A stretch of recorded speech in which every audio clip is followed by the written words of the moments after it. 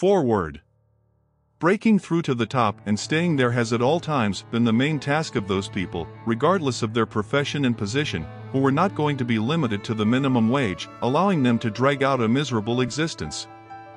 In an unrestrained, sometimes unsystematic search for warm places, in addition to money, endowing its ambitious holders with power and authority, we tend to study the experience of those who have already achieved success. This book will give you that kind of knowledge based on a special kind of experience. The main secret of success is very simple: find yourself a place in this or that structure where you can manage others. If you start your quest without wide connections and big money, then in order to succeed, you must be smarter, more ambitious and more energetic than your competitors. To put it simply, if you want to achieve real big success, you have to be lucky and ruthless. Let's throw sentimentality away, and remember the saying, to live with wolves is to howl like a wolf. You have to learn how to protect your place from competitors, and at the same time fight for a bigger piece. It will not be easy for you, but believe me, this game is worth the candle. And remember, to stay at the very top, you must have a clear head and be ruthless, really ruthless, the most ruthless. In your system, you will get to know the people you are supposed to know, they will get to know you, you will trust them, and they will trust you, remembering to use you just as you will use them. The laws are easy. You do favors and do your duty, you know what you can and cannot do, and you know what you get for it. If you try, if you become a reliable cover for the elders, then you will definitely grow higher and higher. Upstairs in the difficult world of business, where everyone strives to gnaw through the throat of a neighbor, only those who have perfectly mastered the art of managing others get out. Some part of this managerial gift may be innate, some acquired through experience, but a certain part of it will undoubtedly be the quintessence of the secret knowledge of successful people. Books on management skills and techniques for success abound, but they are all repetitions of theories developed by academics and adopted by corporate circles, theories that are part of the standard Master of Business Administration course of study. These books are trite, overlong, and very often far from the truth. Pi in one of these books never talked about the wisdom of those who run the biggest, most profitable, and one of the longest-lasting cartels in the history of capitalism, organized crime, known to us as Mafia, Cosa Nostra, Syndicate, Organization, Silent Empire, and so on. The Mafia Manager for the first time summarizes the knowledge and experience of those very ruthless bosses, luminaries of management, whose methods are much more successful than the brute force of street gangsters or, at first glance, not contrary to the law, the activities of presidents of well-known companies. Unlike a lot of weighty volumes devoted to the principles of management, Mafia Manager does not contain long-winded, terribly boring, and, more often than not, completely meaningless stories of someone else's success. This book very succinctly represents the essence of the Silent Empire's pragmatic leadership philosophy. It contains truly effective advice, interspersed with pearls of hidden wisdom, which are the result of an excellent understanding of human nature, and not primitive manifestations of a criminal nature. In the Mafia Manager, one can also find grains of wisdom from Machiavelli, the greatest theorist in the field of applied management and leadership, who in his fundamental work The Prince advised the Medici, a person who wants to find goodness in everything will be disappointed living among those who does not recognize the good. Thus, it is worth learning how to move away from goodness and apply or not apply this knowledge depending on the specific situation. Open the Mafia Manager at any time, on any page, and you will always find useful advice. And you can read and reread this book thoughtfully, slowly, and consistently, until the principles and rules set forth in it become an integral part of your behavior, both business and everyday. It should not be forgotten that our cruel and insidious world rests on greed and fear. Always remember this, when you analyze the past, and when you make plans for the future. Absorb to the last drop the wisdom of the Mafia Manager, and a revelation will descend upon you, saying, think and act only for your own good, and you will ascend to the very top. As Nietzsche so aptly remarked, it is warmer on the peaks than the inhabitants of the lowlands think, especially in winter. Yes, there is a place on every peak, but it is not intended for everyone. Part 1, Managing Yourself. How to get into business. The best way to become a member of the family is to be born into it. If your father is of the family, he will vouch for you and you will enter the cause. But in order to quickly climb the corporate pile of bones or get the order with a capital letter, in addition to a guarantee, you must have an impressive resume or have several high-profile cases under your belt. You must have a reputation as a specific guy who is able to answer for himself under any circumstances. A brother, uncle, cousin, brother-in-law, friend or buddy belonging to the family may become your sponsor recommender, but in any case, you need to prove yourself in order to begin to rise, in order to pass the initiation and with full right to be considered a full-fledged member of our cause. You should be aware that Cosa Nostra is an international conglomeration of crime families with a well-defined hierarchy of their members, subordinated to one goal: profit. These guys are not too selective in the choice of means to achieve their goal. They are ready for anything, just to provide and increase the income of the family. 5 centuries earlier, the Mafia originated in Sicily as a national patriotic organization with lofty interests, but quickly slipped into crime. It took on its modern form in the 1930s, thanks to the efforts of the master of criminal administration, one Johnny Fox Torrio. The same one that brought Capone to the people in Chicago, too. What does mafia mean? Honor, revenge, and mutual responsibility. If you want, you can take this term as an abbreviation for the Association of Italian Moms and Dads, Mafia Mothers and Fathers Italian Association. Though it probably won't work for you. We specialize in protecting people and their interests, in dispute resolution, in alternative arbitration, 3, and in enforcement of obligations, especially in areas where the state prefers to intervene. In the international sense, we remain strong in Sicily, with the aim of increasing commercial potential, expanding our presence around the world. This is our business. It is unfortunate that sometimes the legislation transfers our activity into the category of criminal, thereby throwing us into the oncoming lane. Your cause is the legal world of business, the world of banks and corporations, not very different from our cause, except that our people retire only posthumously. But this difference concerns the end of the life path, and its beginning is exactly the same here and there. First, you find the place from which your ascent to the top will begin. In other words, you find the right job. In order to find the right job, you need to correctly assess your strengths, education, experience, skills, evaluate yourself as a person, weigh your connections. Then summarize it all in a summary, emphasizing the quantity and quality of your achievements, confirmed by awards, diplomas, prizes, nominal scholarships, social activities, positions held, and so on. You can exaggerate a little, it never hurts. Designate for yourself, but only for yourself alone, your potential weaknesses, your vulnerable points. Think about how to turn them into virtues if they suddenly pop up during an interview. And constantly work to eliminate them, without relying on outside help. In our cause, we often help people correct their shortcomings, eliminating their carrier along the way. Our method may seem unnecessarily harsh, but it gives 100% effectiveness, and the result is our everything. Find out everything you can about your potential employer, from his place of birth to his secretary's or secretary's favorite brand of underwear, and use this information correctly whenever possible, in correspondence, in telephone conversations, in meetings. Style your resume cover letter in style, as well as the interview follow-up letter. Simply put, do not press, spend money on expensive paper and a good printer. And do not forget to put a piece of personal warmth into your message by adding a few handwritten lines at the end.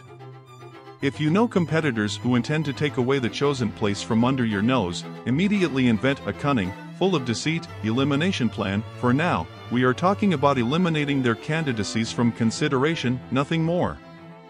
For this purpose, a well-timed hint, a skillful leak of information, or light praise, even if undeserved, may be suitable.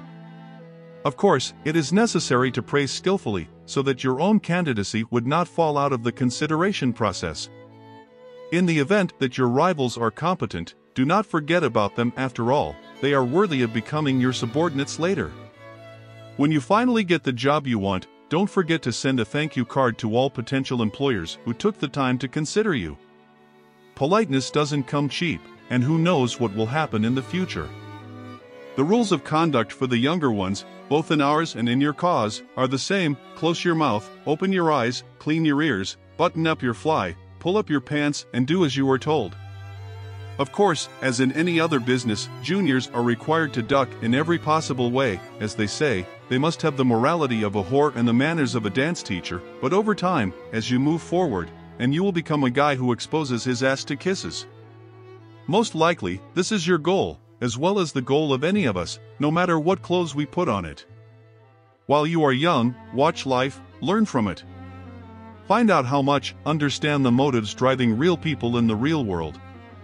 Make a mark on your nose, regardless of its size, keep your eyes open and your mouth closed. Make yourself, get the right connections, get rid of the shortcomings. At first, this will require a lot of effort from you, but over time, believe me, it will become easier. So much so that your hardest task will be to fight boredom sorrow. At the beginning of a career, each of us needs more than ever the support of a capo, a mentor, patron, rebbe, holy father. Therefore, before you can learn to command, you must learn to obey. And make it a rule to never leave in your team a person who has not learned to follow orders, regardless of his competence, especially if he is talented. When the capo blows, you bend, or break. When capo gets hot and loses his temper, you stand still and sweat. When capo laughs, you smile, at least. All of the above is just an illustration of the postulate that subordinates must obey. But do not overdo it, so as not to arouse suspicion in the capo with your excessive servility. Excessive deflection can turn into a kiss of death, because excessive politeness is tantamount to absolute rudeness. When talking to capo, open your mouth only after being addressed. When talking to outsiders, speak only in support of the capo's position, or keep quiet. If additional information is needed, provide it only after you have been asked. In other words, in fondo, for, being at the base of the pyramid of power, you remain a vassal of your liege lord, 5, or his overlord. You stay until you climb up. There is an Italian saying "Tratta con quella che sono meglio di fagli," which translates something like this: communicate with those who are better than you, and pay all your bills. This principle well defines your relationship with the leader. Firmly grasp that none of the tasks assigned to you can be so bastard and, figuratively speaking, bloody, as to give you the right to doubt when it is performed. Since capo is important for your future, you must constantly prove to him that you respect, understand, and appreciate him. What will you do when, by an evil twist of fate, your first mentor gets in the way of your development, on the way of your career? There can be only one answer: to bring him down without hesitation. He has his own destiny, his own career, and you have yours. Leaders have power and authority that you aspire to have. It doesn't matter how they got it or whether they deserve it, what matters is that they have it. They have a power that they can use to your advantage if you do their dirty work for them. For example, Al Capone's mentor in Chicago was Johnny Torrio. The deeds of these outstanding descendants of the ancient Romans can be described in the words of their no less famous countryman, Veni, Vidi, Vici, 6. Prove to your boss that you are a smart and far-sighted swindler, experienced in office games, but do not try to cheat him, his people, his partners, and those who are under his protection. Before you act, decide who is who and what for how much, and act in accordance with the information received. And most importantly, never try to snatch a piece of meat where you have only bread. If the person you work for is sane and talented, make him your leader, your idol, support him and let him support you, finance you, raise you, and repeat this several times until you get it right. Don't even dare to dream about his women, wives, mistresses, daughters, nieces, cousins, maids, prostitutes, secretaries, and others. You will be lucky if you can marry the daughter or close relative of your capo, of course with his permission, which is better to get several times, in case he changes his mind. Make sure you understand the boss order correctly before you act. Can you imagine what will happen if you fill up the wrong guy, blow up the wrong house, or, God forbid, give a bribe to the wrong official? Learn the art of asking questions. It comes easy to some, not to others, but it is always necessary. No need to be afraid to seem stupid when you ask again. You need to be afraid to seem stupid when you hit the joint without asking again. And one more thing, never write down or sign anything creepy, such as names, addresses, debt amounts, payment procedures, etc., nothing that could be the number one evidence attached to your criminal case, the case of a shameless jerk. And remember well that, all capos, just like you, started from the bottom. When you climb a pyramid, you are climbing over the pile of bones that make it up. But whoever wants to pick an apple must first climb a tree. Right? Office politics. In our business, business is done in friendly conversations over coffee, hunting, weddings, funerals, golfing, fishing, or underground casinos, in short, wherever it is possible to communicate personally, only personally, with colleagues. For months, or even years, calm reigns everywhere, but suddenly, when the time comes, or simply on someone's ass, the hair stands on end, then movement begins. Reasons can be very different. For example, one of the drivers climbed into the passenger seat and received a certain status in the organization. Or someone somewhere with us, due to imprudent behavior, retired, and with the good fortune, simply drove off to his country estate, where there is more grass and light for playing with grandchildren than in a cemetery. Or someone suddenly disappeared, as if sunk into the water, dissolving into oblivion along with his car and his compares. 7. In real life, before you can become a driver for one of the big guys, thus securing not only a piece of bread and butter, jam, and even caviar, but also a career opportunity, you must become an initiate member of our cause. And in order to successfully complete the initiation, you must make your first bones, that is, do some kind of wet work, sewage, or underwater concrete work, in other words, take part in an event to organize someone's disappearance. The hint is clear, isn't it? And before you say, "That's not for me," know that this is the wrong answer. In order to qualify for a big career advancement in your business, you have to make the bones one way or another, just like us sinners. This law brings us back to office politics, the arena where you have to make your first bones in order to start moving up. It's highly likely that you've taken one of those useful managerial fitness tests that team with glamour magazines, giving answers like, "I feel like I'm thinking when I make decisions, I'm constantly coming up with new ideas, I always learn from my mistakes, I like meeting people." Remembered? And now forget it. In these tests, any dim-witted consumer of gloss will kill Julius Caesar, but it is unlikely that she will be able to draw a knife in a street showdown. And management sometimes looks exactly like a street showdown. And here's another thing, it is generally believed that one who has not been tested by an evil will is unable to understand a good one. Becoming a manager, in yours or ours, requires looking for the best chance for yourself in every situation, and if that means cutting someone's throat, you should do it without hesitation. Must means must. Office politics is a collection of dirty secrets. Office politics never stops. It is done everywhere, in offices, and in toilets, and in places of evening corporate libations. If in your business office politics is implemented in a much shorter time than in ours, this does not mean that its results cannot be just as destructive. How else can they? Let's move on to tactics.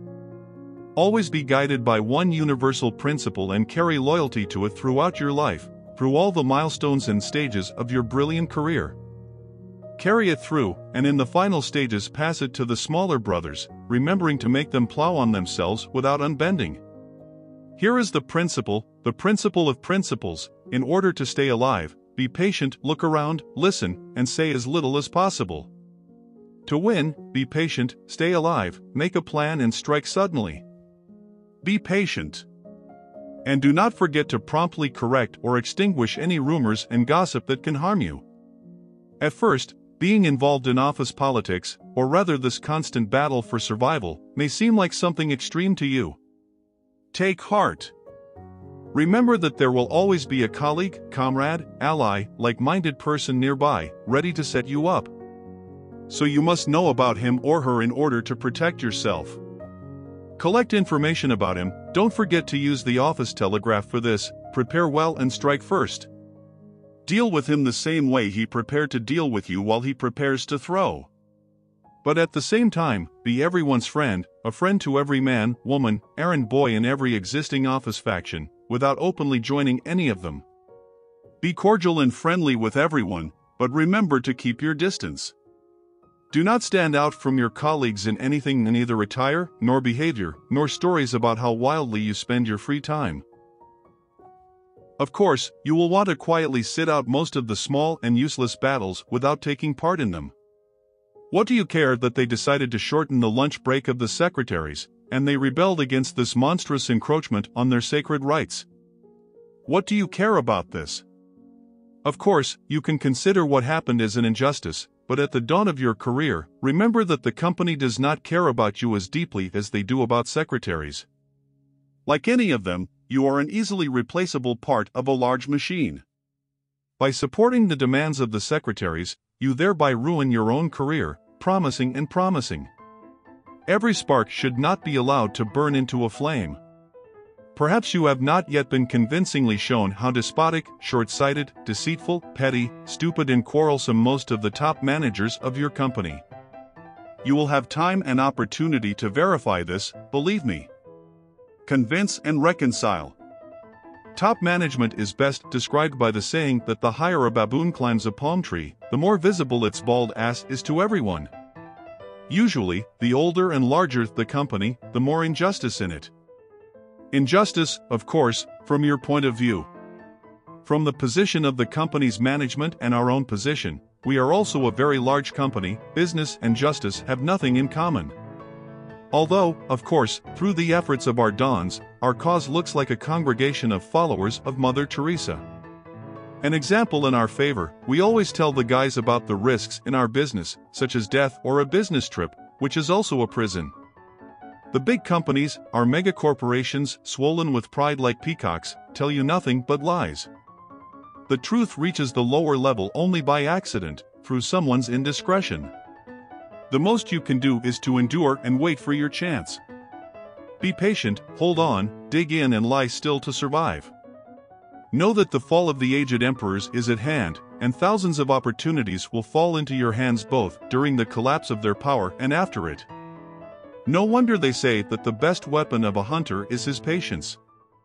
Listen, study, beating off a step and saluting, accept these meager in comparison with what a top manager grabs, increases. Keep smiling while you do this, and if you want to be a chocolate ass, keep a work journal. Many of the How to Succeed guides recommend it, and use it to justify your pay raise requests. Do you understand about the magazine?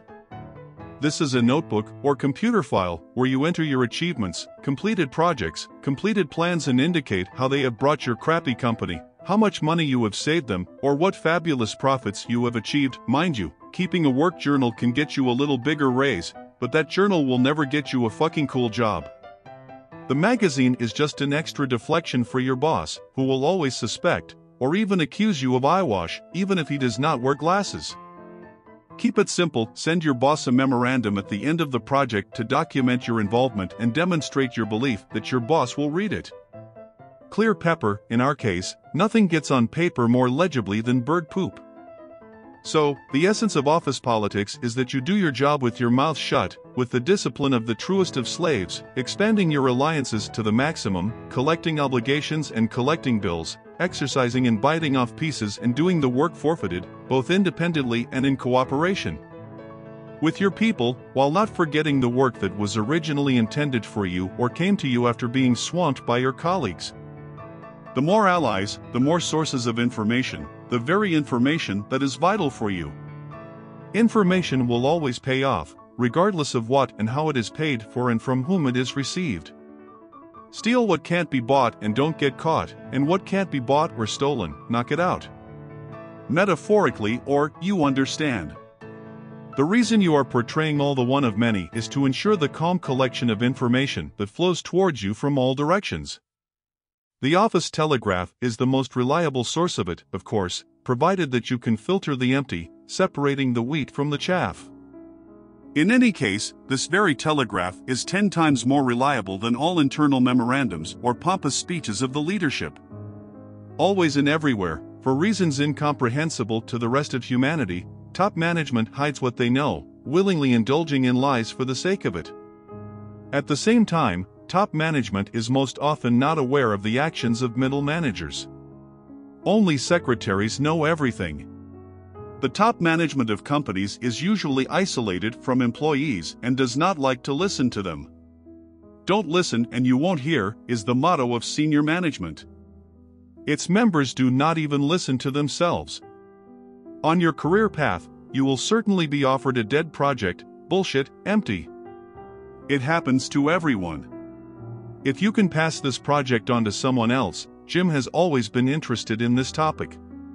He even told me that he was going to go to university this spring to study it properly, do it without hesitation. The golden rule is if you don't see the end of the road yourself, send someone else instead. But if it is impossible to disown, then do everything in your power to solve the task assigned to you. Thus, you will slightly raise your authority. These cretins, who threw a weighty piece of shit at your hem, admit that you have a sense of duty. Not much, of course, but grabbing at least something from the black sheep is already good. Especially if you don't have a choice. You must ensure that your team's product is recognized within the company. Your capo tells the bosses about your abilities, you send short and concise memorandums to the lower and middle management, written on the case, but in fact they are your personal advertising company. You are friends with a bunch of people of different status, you are not part of any office clique, but admired by all. Your happiness is near, but, at this moment, your enemies come to life and begin to act. For example, you have just returned from a long business trip to the Zarachensko-Zazapinsky branch, ZZF, where you did your best to bring a loss-making division filled with old lazy donkeys to a more or less acceptable level of profitability. It would be nice to arrange a second Pearl Harbor there, but in Zarachensky-Zazapinsk, all employees traditionally leave work only for retirement. A simple dismissal will provoke a lot of unwanted lawsuits and legal complications, which is why you were sent there to ensure a voluntary retirement of donkeys. You filled them with obviously impossible work.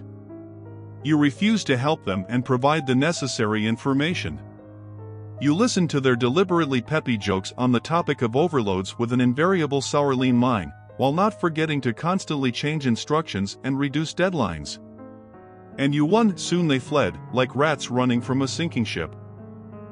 You removed the most persistent with a probationary period, and knowing that people tend to keep their nose to the wind, you were sure that they would rush to look for another job. Working your ass off in the ZZF, you didn't make any friends, but you did get a sense of accomplishment. You did the impossible. You have successfully completed the task assigned to you.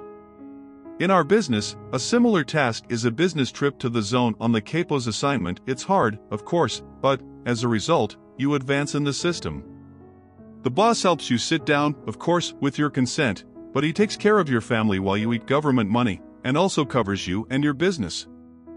Of course, all this is done if you have the spirit and insolence, if you are a specific sane kid who does not rat, does not knock, does not show off. Spirit and audacity are the qualities most valued by the men of honor.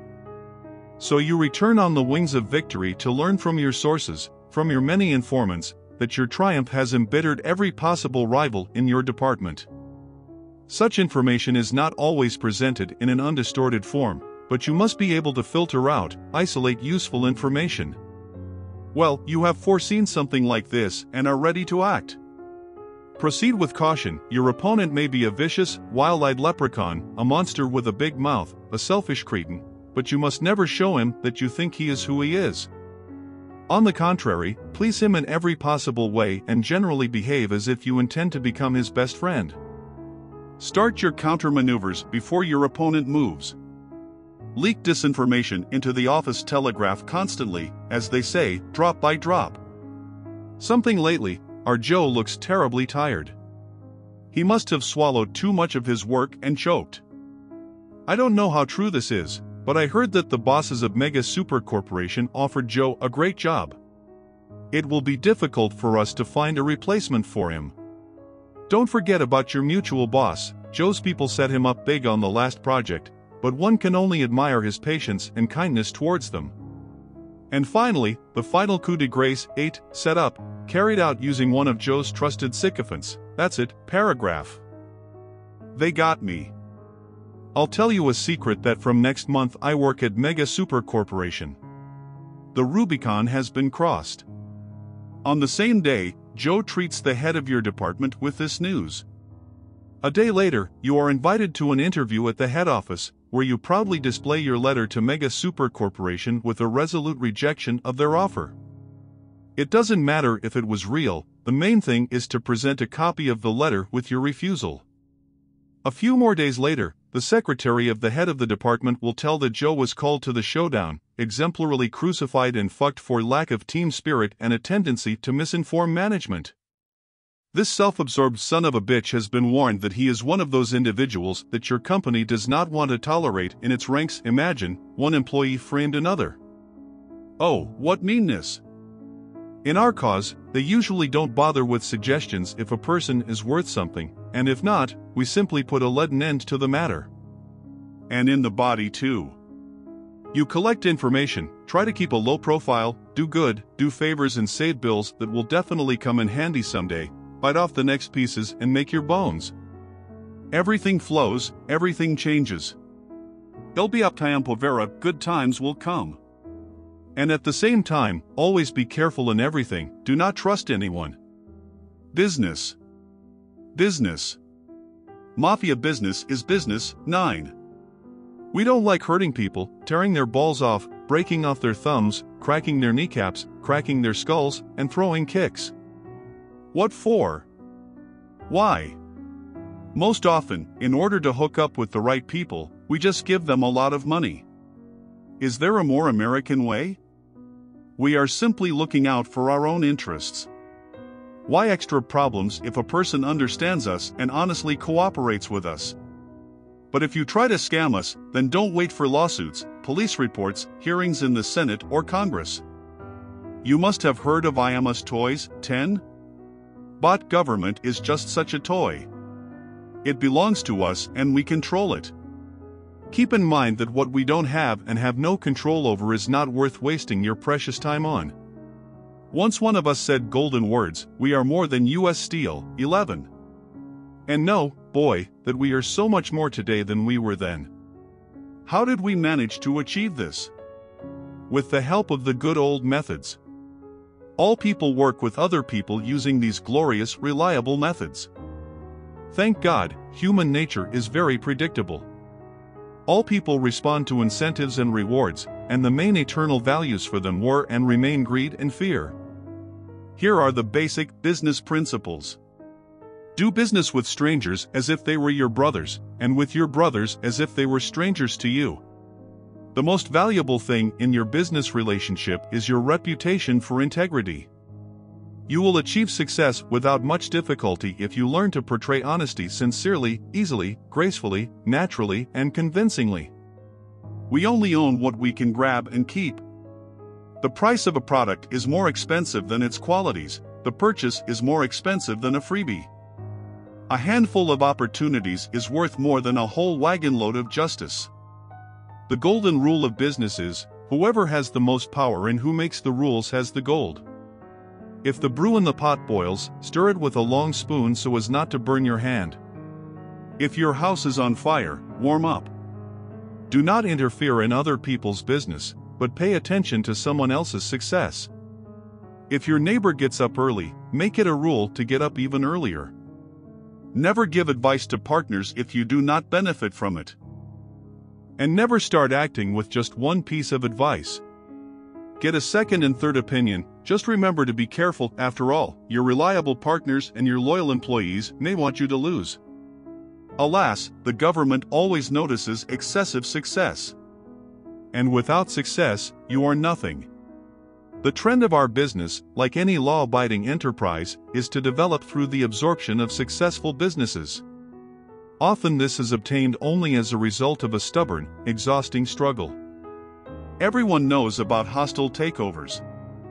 We invented them. In the world of free enterprise, the big thieves always protect the little ones. To our great regret, hostile and friendly takeovers often end in the bankruptcy of the acquired company, and part of the management is thrown overboard. Despite everything, our principles are honor, revenge, and solidarity. We are convinced that we will not see justice as our own heirs if we do not provide it for ourselves. We tirelessly earn credibility, and therefore we deserve respect. Keep these truths in mind as you climb the stairs to success, and don't forget that you will always have a fat target on your back. He who seeks, let him find. But sometimes it is better not to start searching at all. Do you agree? Problems. With the right reserves of patience and perseverance, even the most dangerous and serious problems can disappear by themselves.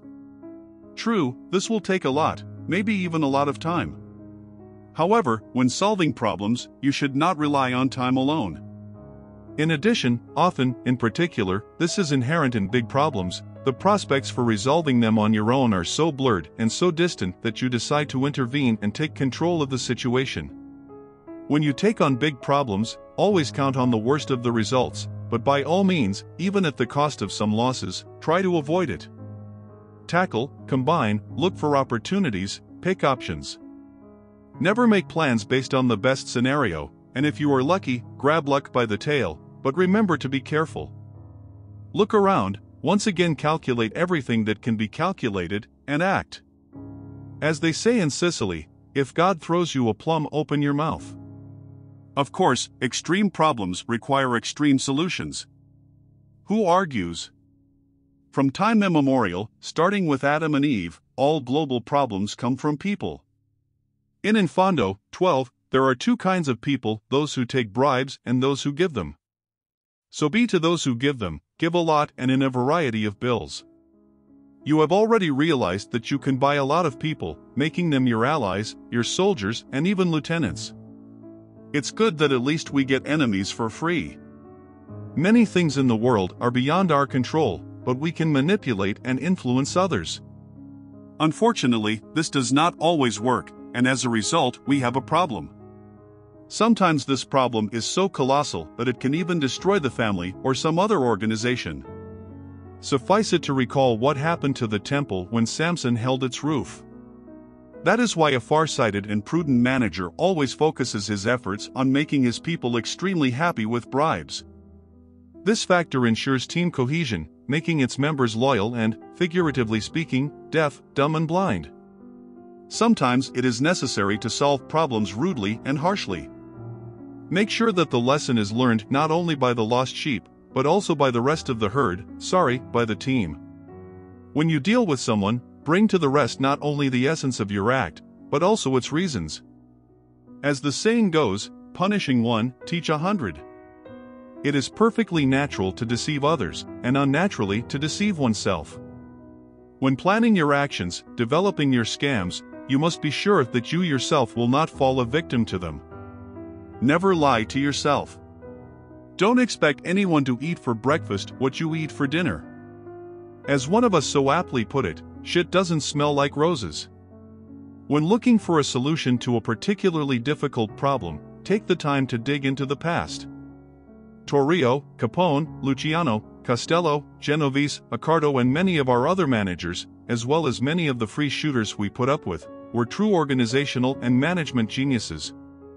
Learn from them, optimize their methods. Tailor their decisions to suit your circumstances. Do as they do, but don't repeat their mistakes. Okay?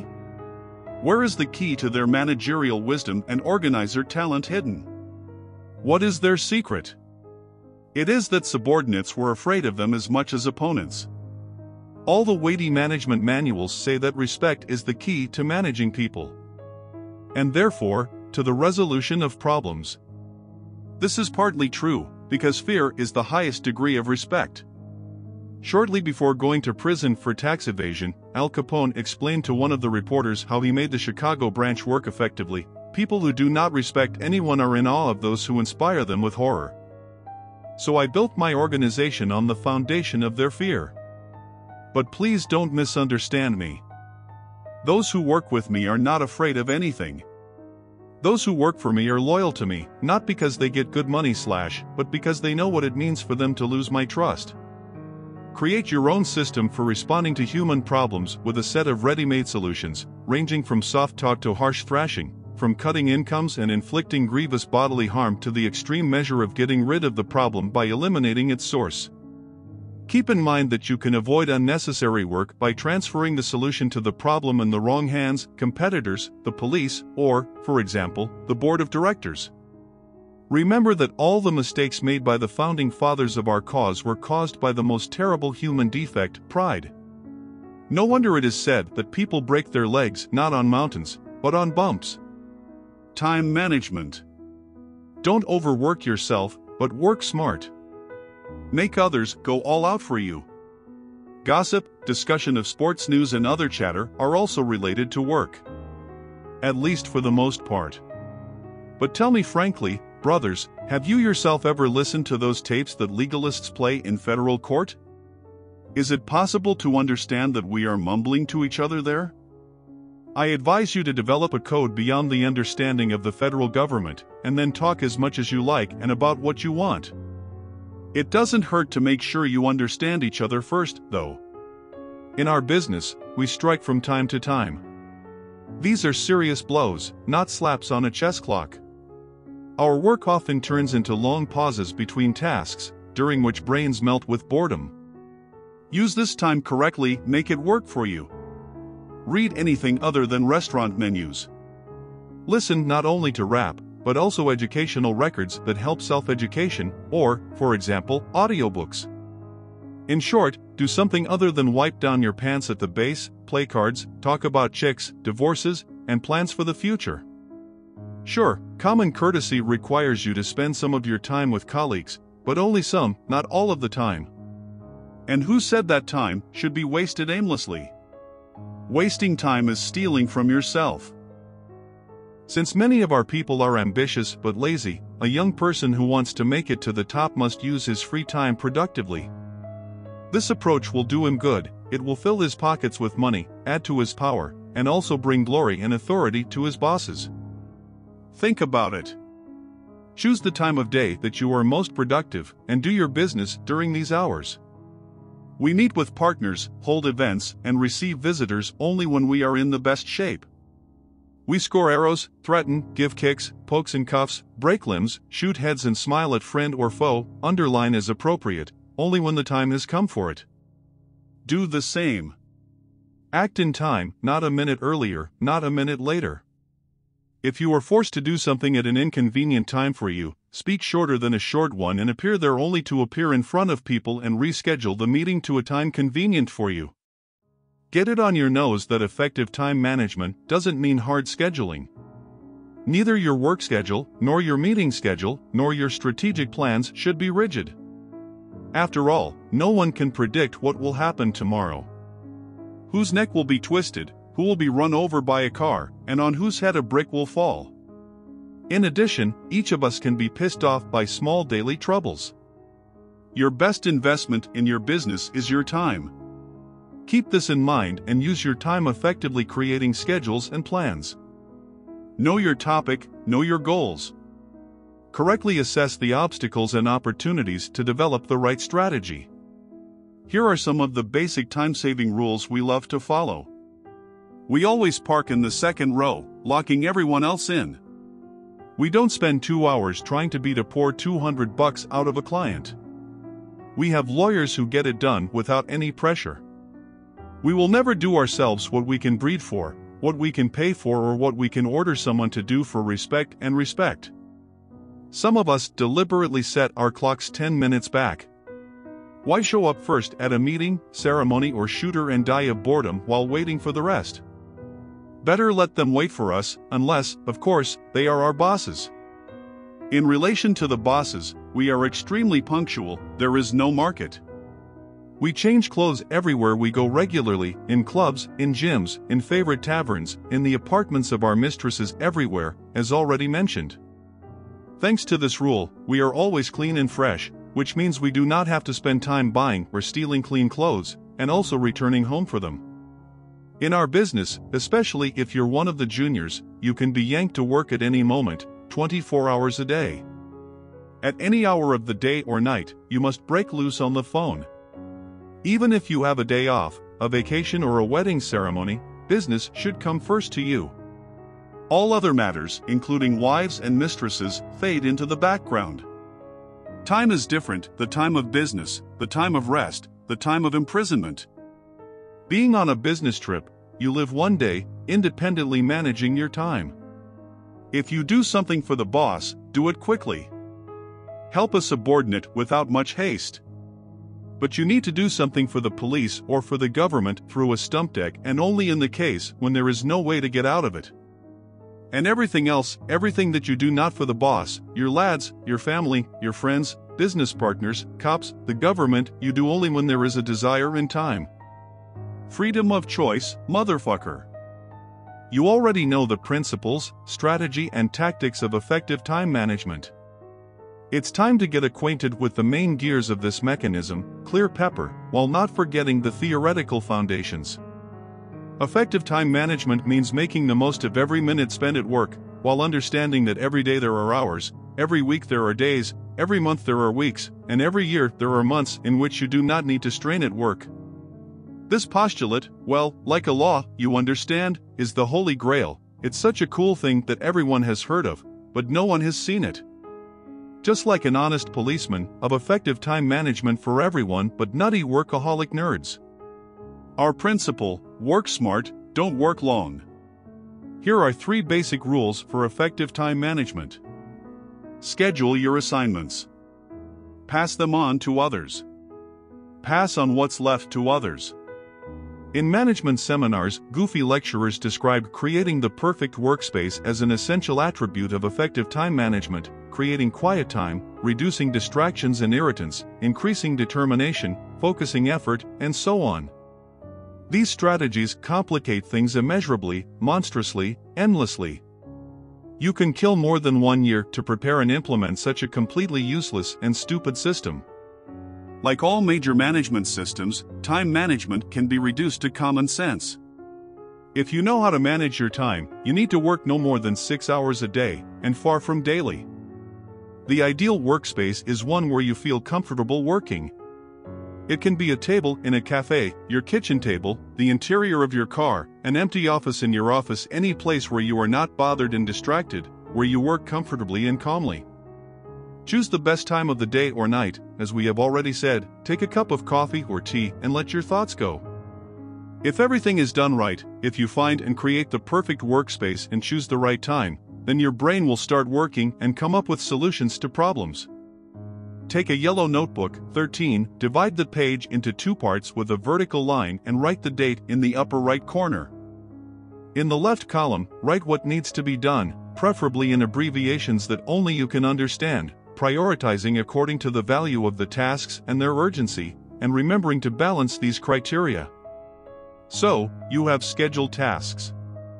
Now in the right vertical column, as far as possible, distribute these same tasks among others. You delegated.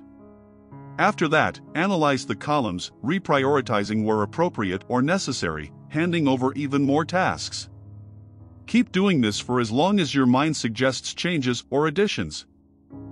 Here you have distributed part of the tasks to yourself, giving the greater part to others, acting according to the importance of these tasks. Tomorrow you will check what has already been done, and start a new day with a 2-column sheet, destroying the old one, of course, unless you are an idiot who dreams of spending half his life on bunk beds, leaving the care of your maintenance to the state, changing, distributing, redistributing and changing again. This is effective time management based on the art of delegation. Write a similar page for the tasks of the week and another one for long-term strategic projects. Strength and power begin today. As the Sicilians say, it's too late to look for salt when the pasta has already been eaten. Remember, as already mentioned, planning cannot be a rigid one-time action, especially strategic planning. It is a process subject to constant correction depending on certain life circumstances, which cannot be foreseen. Be flexible. This rule was well remembered by Old Mustache Peters, the first mafioso in the United States, until a certain moment, and then, satisfied and reassured by the new state of things, they forgot. Old Mustache Peters are long dead and have become part of history, having taught us a good lesson. To allocate time and make plans, you must know your goals, and know them qualitatively and quantitatively. Suppose you set yourself the grand strategic goal of retiring at 40 with $1 million. Once you have set a goal, you must evaluate the obstacles and opportunities, and then strategize in tactic, always keeping your resources and predictable risks in mind. After that, you plan how to achieve this goal. In other words, you decide who should do what, in what sequence, where, when and how, with whom, with what, for how much.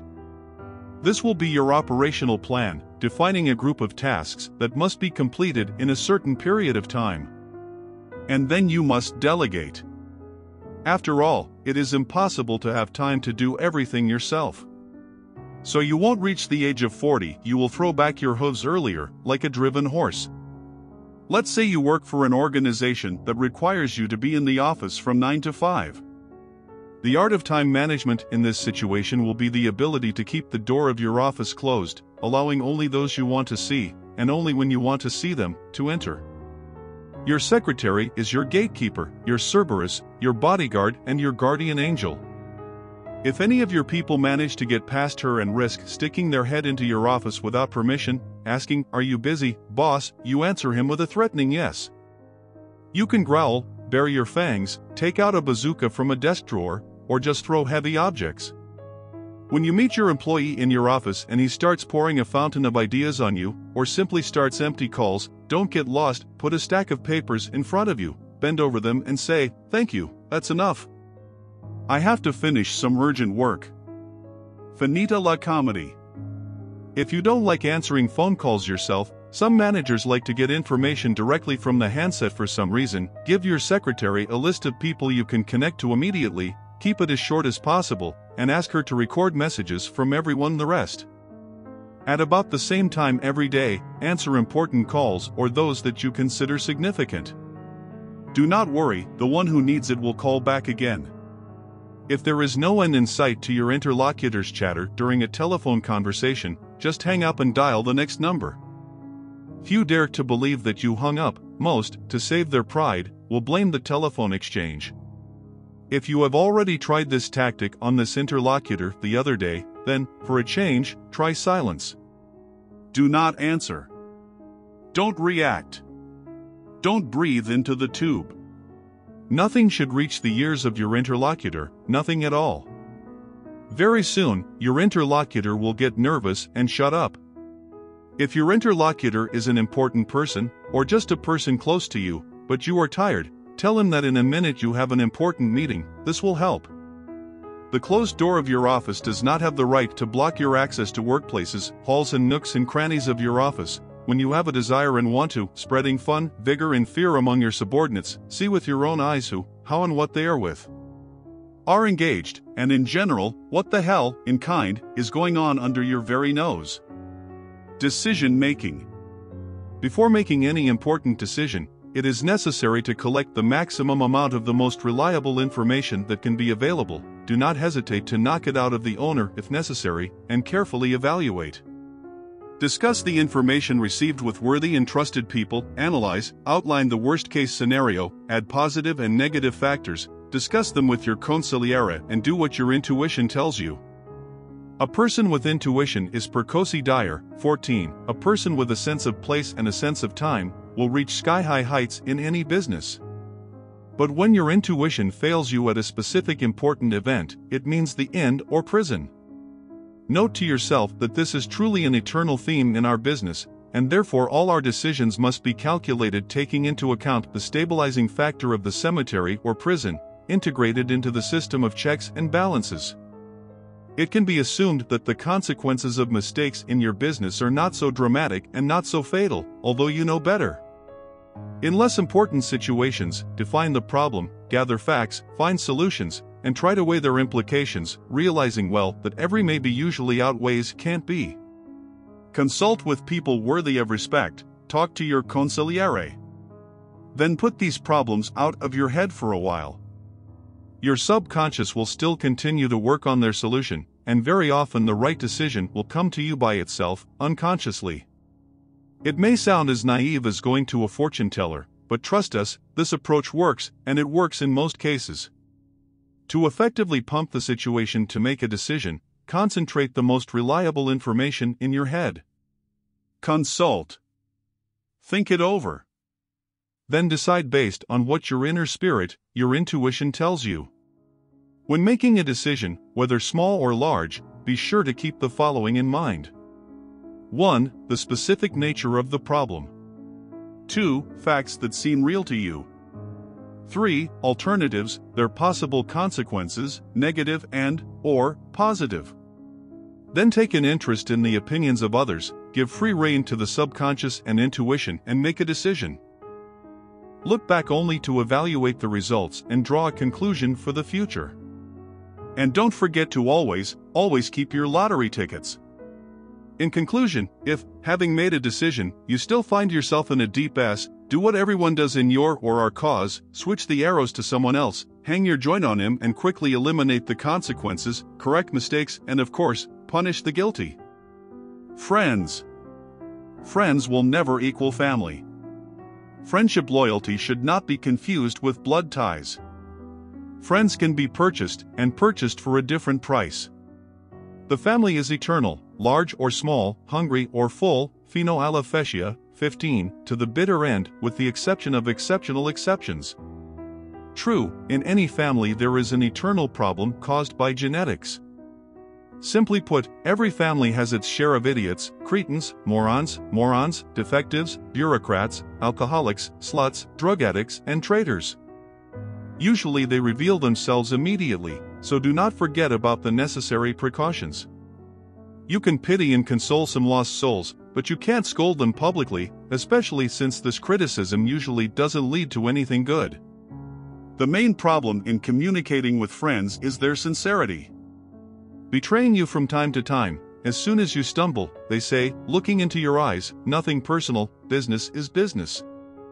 They always remain faithful to money and power, justifying themselves with the same hackneyed phrase.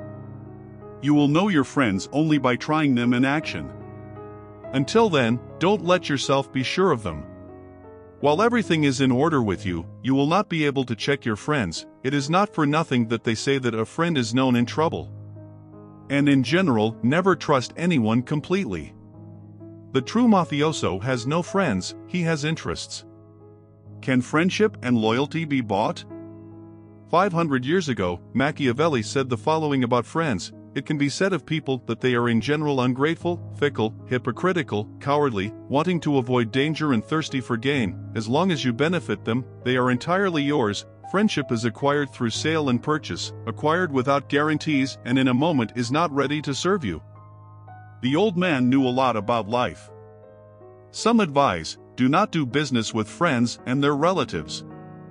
Others advise, do not borrow money from friends and do not lend them. We don't think so. We follow the opposite principle, albeit with some precautions. Judge for yourself, how can a small friendship stand in the way of a big business? By what right? If you have to deal harshly with a friend, then you are in a winning position.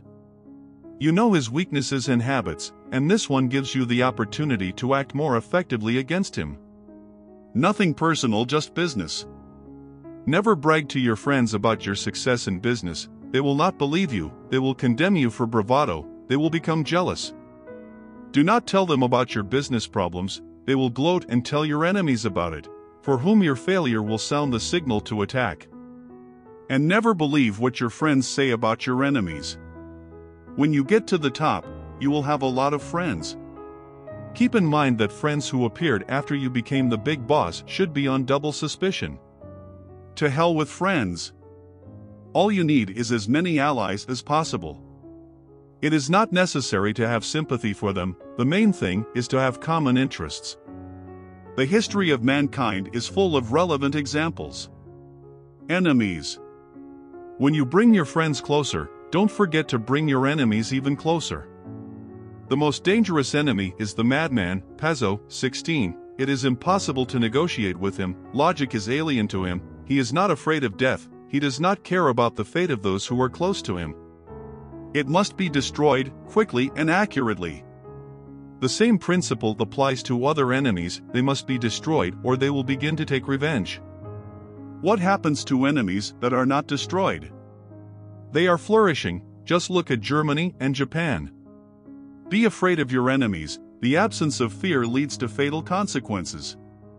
Look for your enemies in the most unusual places, under the bed, on the bed, in yourself. The main and only advantage of a clear enemy is that you know who he is. A man without enemies is a man without virtues. Only completely worthless people do not have enemies. Do not agree? Remember that even Christ had many enemies, many. Always expect the worst from your enemies and you will be less likely to make mistakes. Avoid haste, remember that revenge is a dish best eaten cold. Axioms. The world belongs to the patient. Some are careful not to lose. If you play carefully, you will definitely lose. Think a lot, talk a little, and write even less. Learn to say I don't know. If you want to take your anger out on someone, first make sure you don't become your own victim. A servant of two masters lies to one of them. In other words, two owners have a pig starving. You can't win fair, win dirty. Or make others fight for you. You can hide the fire, you can't hide the smoke. Even a mouse has 3 holes. Young people think old people are fools. Old people know that they once were. The best way to win a discussion is to start by prioritizing logic over threats and end up beating the bastard, making an agreement.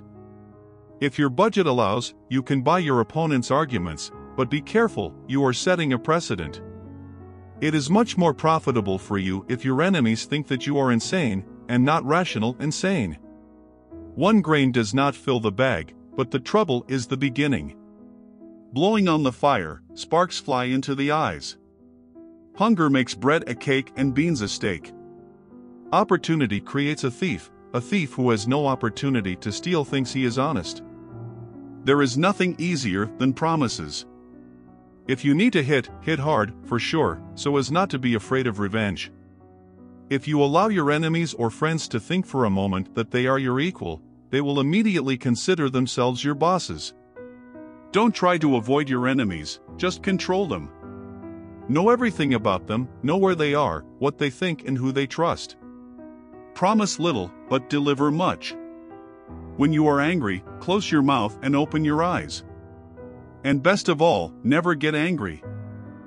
Try to do 2 things at once that are impossible to combine. Think that sometimes good things can happen without any effort on your part. Never underestimate this trinity, the ability of the enemy, the cunning of the enemy, and the greed of the enemy. But never overestimate them. Whoever is responsible for others must pay their bills. Silence is the only way to keep a secret. Always cross the street in the company of a beautiful woman. To put it simply, doing something, do it with style, elegance, and spectacularity. People who snore usually pretend to be asleep. If you're lying, try to be brief. Multiply the negative factors of any of your projects by 2 and divide the positive ones in half. Be flexible. Once you stop being flexible, you die. Be flexible. This is an iron and absolutely inflexible rule. The most flexible element gradually becomes dominant in the system. Decide who you want to be and do whatever it takes to get there. Bear in mind that you do not have to decide how you should be for others. At the right time, they will discover it for themselves. It's better to break a shoe than hurt your foot. Study common wisdom so that you can avoid it later. Only in extremely rare cases, try to repeat your encore success. No credit is worth as much to a person as his own cash. There are no coincidences. Never. Carefully open your mouth and your wallet. A smart street lieutenant does some of the dirty work himself, after making sure his soldiers know about it. You can't forget what you don't know. And used weapons do not shed blood. Nothing follows from nothing. The only way to fight the bulls is to beat them until they are forced to retreat. Betrayal is the best weapon against betrayal. Some losses are better than wins, and some wins are worse than losses. Listen to advice that gives you an edge, but don't give anyone that kind of advice. Do not shake the green apple tree, the ripe apple will fall by itself. Always pull the snake out of the hole with someone else's hands. A crow mowing under a seagull will drown. You often lose your bait when fishing.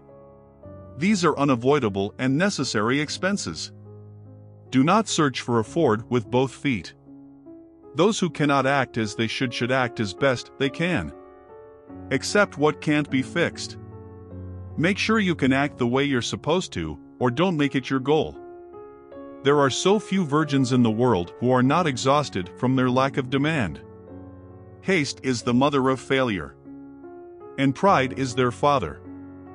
Whoever wants to hang himself is easy to put in a noose. Necessity breaks all laws. God will give, but first give yourself. Not only do not kill, but also do not be killed. If you are forced to bow, bow very, very low.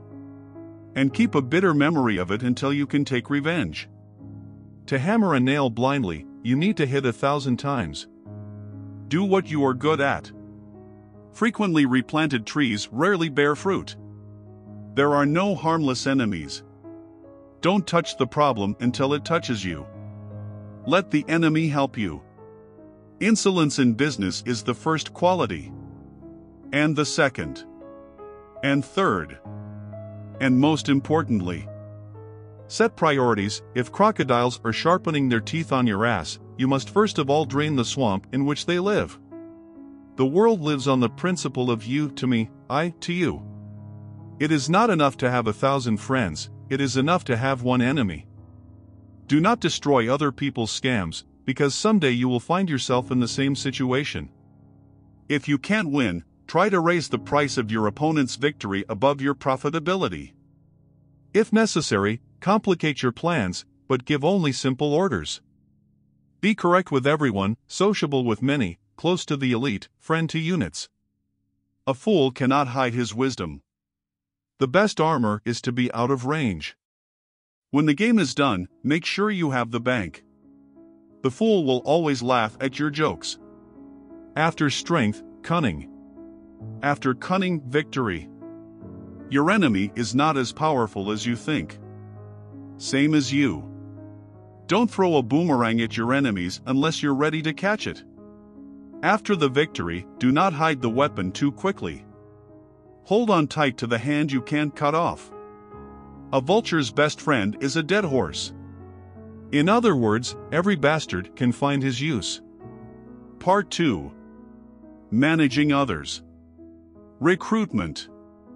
If you manage people, then from time to time you have to hire them. As soon as your hired employees start working, you find that most of them are less competent than you expected, and absolutely less competent than it seemed when reading their resumes or after interviewing them. Clear stump, they were engaged in self-praise, rubbing your glasses and forgetting that a monkey in a tuxedo is still a monkey.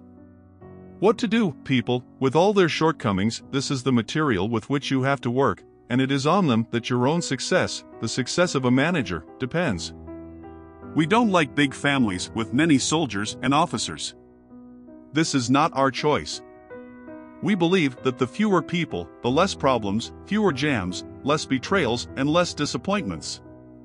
More employees means more problems and other hemorrhoids, and also more overhead costs. And we are used to saving our money, as well as our nerves.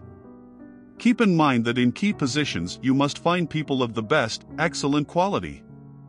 In this case, one wise guy is worth 1,000 idiots.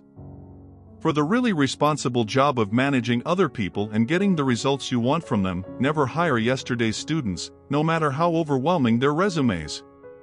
Look for a man who has already proven himself capable of managing people. When choosing people for less important positions, you have the right to prefer attitude to experience. This attitude manifests itself in various ways. For example, asking a question about salary at the very beginning of the interview clearly demonstrates the negative and, in addition, the mental inferiority of the questioner. In vital positions, never take a recognized expert, no matter how long the list of his achievements. The venerable experts, these narcissistic jerks, only care about two things: their reputation and their fees, and nothing more. Never employ more than one member of the same family, with the exception of your own, of course. Never think of working together as spouses or even lovers, regardless of their personal qualities, regalia, and competence. Do not hire anyone without an interview. Spend it slowly, giving candidates time to think about the answers to your questions. Be specific. Remember that general questions get general, that is, useless, answers. Demand concrete answers from candidates and do not forget about clarifying questions. Let's talk about interview strategy. If possible, seat candidates not in front of you, but next to you, so you can better monitor their vegetative reactions, movements, including eye movements, discoloration of the skin, sweating, convulsive swallowing, and so on. Scan his resume with your eyes, remembering to frown in response to obvious nonsense. After finishing your presentation and bringing the applicant to a pre-heart attack, ask why he wants to get this particular job and why he is sure that he is suitable for it. Let him speak in his own defense, asking clarifying questions from time to time. And if the candidate is currently employed, don't forget to ask why he wants to change jobs. With distrust, repeat the last phrase he said, as if tasting it, and then lay the cards on the table. State to him your requirements for this position, emphasizing its inherent difficulties and complications. If at the same time he begins to twist his face, frown, bulge his eyes, or rub his physiognomy with a clear expression of displeasure, do not hesitate to send him to hell. You can do it in a polite, literary language. If he doesn't back up and start convincing you that he was attracted to difficult tasks from the cradle, repeat your recommendation in plain language. If the conversation takes place in front of witnesses, then tell him that several other people are applying for this job and that you will inform him of your decision in a day or two. If he manages to get you shaky, say goodbye that he's too good for the job and absent-mindedly wish him luck. 100% candidates for a sex walk are those assholes who are interested in their career prospects under your leadership. Drive them away without hesitation, the air will be cleaner. Always end an interview as soon as you gather the right information, whether it's 5 minutes or 5 hours.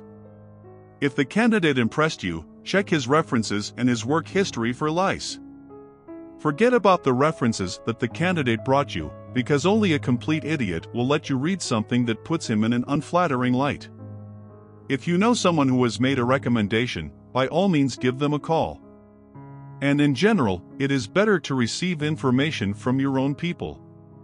For those who you like, schedule a second interview, preferably during lunch, and at this meeting pump him through all the contradictions and inconsistencies in the information provided to them. If his answers satisfy you, sell him this work. Moreover, when selling work, do not make any promises. Don't promise raises, career advancement, or empowerment. This is superfluous. The candidate gets what he gets, and nothing more. Moreover, you are not a magician and are not obliged to fulfill other people's desires. Give him the job he was aiming for, and we'll see. Following the job offer, come up with some purely hypothetical problems that your prospective employee might face and ask him to outline his possible actions to resolve them. If his answers suit you, make a final offer and hire him.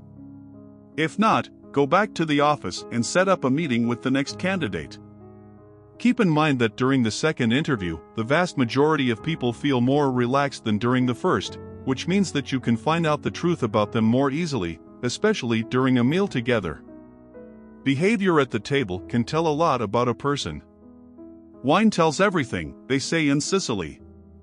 You are looking for competent specialists, but sometimes, by the ill will of the case, stupid people, suckers and bureaucrats will come to you. Well, if you could recognize such freaks at a glance? And if not? However, do not worry.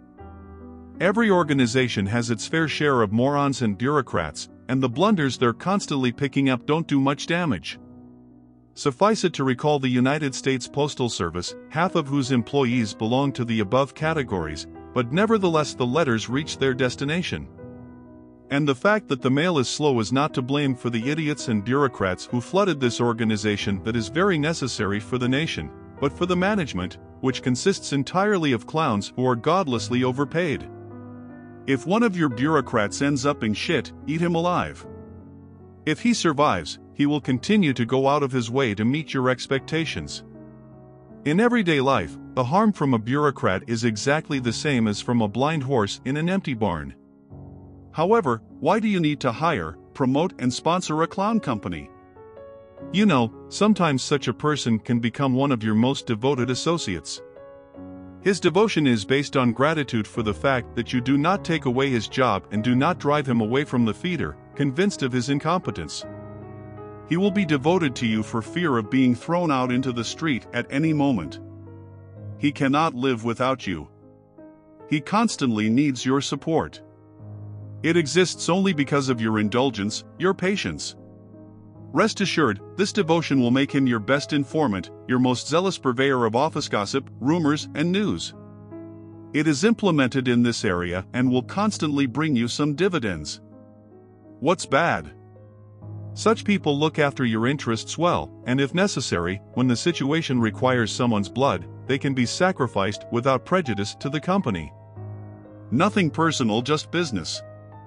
You should never hire representatives of the opposite sex, counting on erotic rewards later, except in situations related to image or show-off. But, tell me, hand on heart, is a person able to stop on show-off in time? Soldiers and lieutenants. Business is life, and there is always a place for betrayal in it. Therefore, of all personal qualities, we value loyalty first of all and tirelessly cultivate it in our soldiers and lieutenants. But we do not delude ourselves, remembering that the only person whom each of us can fully trust always and in any situation is himself. Others can only be trusted sometimes. Devotion is followed by ability and competence. Promote only capable people, not neglecting the occasional bureaucrat. Only through experience can you find capable people. Test them. They must make their bones and receive new powers from you. Having discovered competence in the chosen persons, give them more and more difficult work, but only one with which they can successfully cope. Do not forget to praise them in order to instill in them self-confidence. Pull them up to more difficult tasks, where you can cut down big bonuses, and then set even more difficult ones. Do not criticize more than necessary, and try not to do it in public. Make it a rule to preface criticism with a few words of praise. Most of your soldiers have only the faintest idea of their own worth, or, frankly, of their own mediocrity. Your duty is to inspire them with the idea that they are at least worth something. It is not necessary to do it personally. It is better to involve your street lieutenants. This is done so that the tasks that you set for them matter to them. They should be willing to take on a task from you and should be proud of themselves when they complete it. They must, and this is the main thing, come to realize the meaning of life through the work they do for you. Therefore, you must praise them both deservedly and sometimes not even deservedly, so that they work for your good. Make it a rule to publicly praise your lieutenants. This will lead them to the idea that they are in authority. Tell your lieutenants that they can handle tasks on their own, but don't let them forget that it's you who hands out the tasks here. Give your lieutenants clear, specific instructions, but never tell them the whole scheme, the whole point. If none of your subordinates knows everything, then they will all depend on you. And lastly, try to make your soldiers and lieutenants your children. Counselor. Good advice is thought-provoking. For the role of consigliere, your main advisor, you should choose a person with a lot of life experience, versatile views, and a practical mind. And, of course, you have to trust him. Consigliere is the voice of reason. It is not just an advisor, but also a person from whom one can and should learn. Veneria piu miti consigili, translated, how to become more sane, and the duty of the consigliere to help you with this. He is somewhat distant from your problems, emotions and thoughts, since on does not have your power and your authority. And the responsibility that lies on his shoulders cannot be compared with the one that you bear. But these circumstances help him to always maintain clarity of mind. Being at a distance, your consigliere looks at things a little differently and will be better able to help you decide when making this or that decision. Yes, here's another thing, you can safely charge your consigliere with the resolution of minor disputes within your organization. Consigliere will keep you from false conclusions and unjustified decisions, because he is, in a certain sense, a disinterested person. On the one hand, completely interested, but at the same time disinterested, due to the fact that the final responsibility for everything that happens lies not with him, but with you. You can get bad advice from good friends and bad advice from your best friends. On the other hand, the advice given by your consigliere usually turns out to be good. Listen carefully to your consigliere. A good consigliere will make you think and answer questions. Expect his advice to differ from generally accepted worldly postulates, because with his experience, views and acumen, he knows the price of common truths, which are often erroneous. Secretary.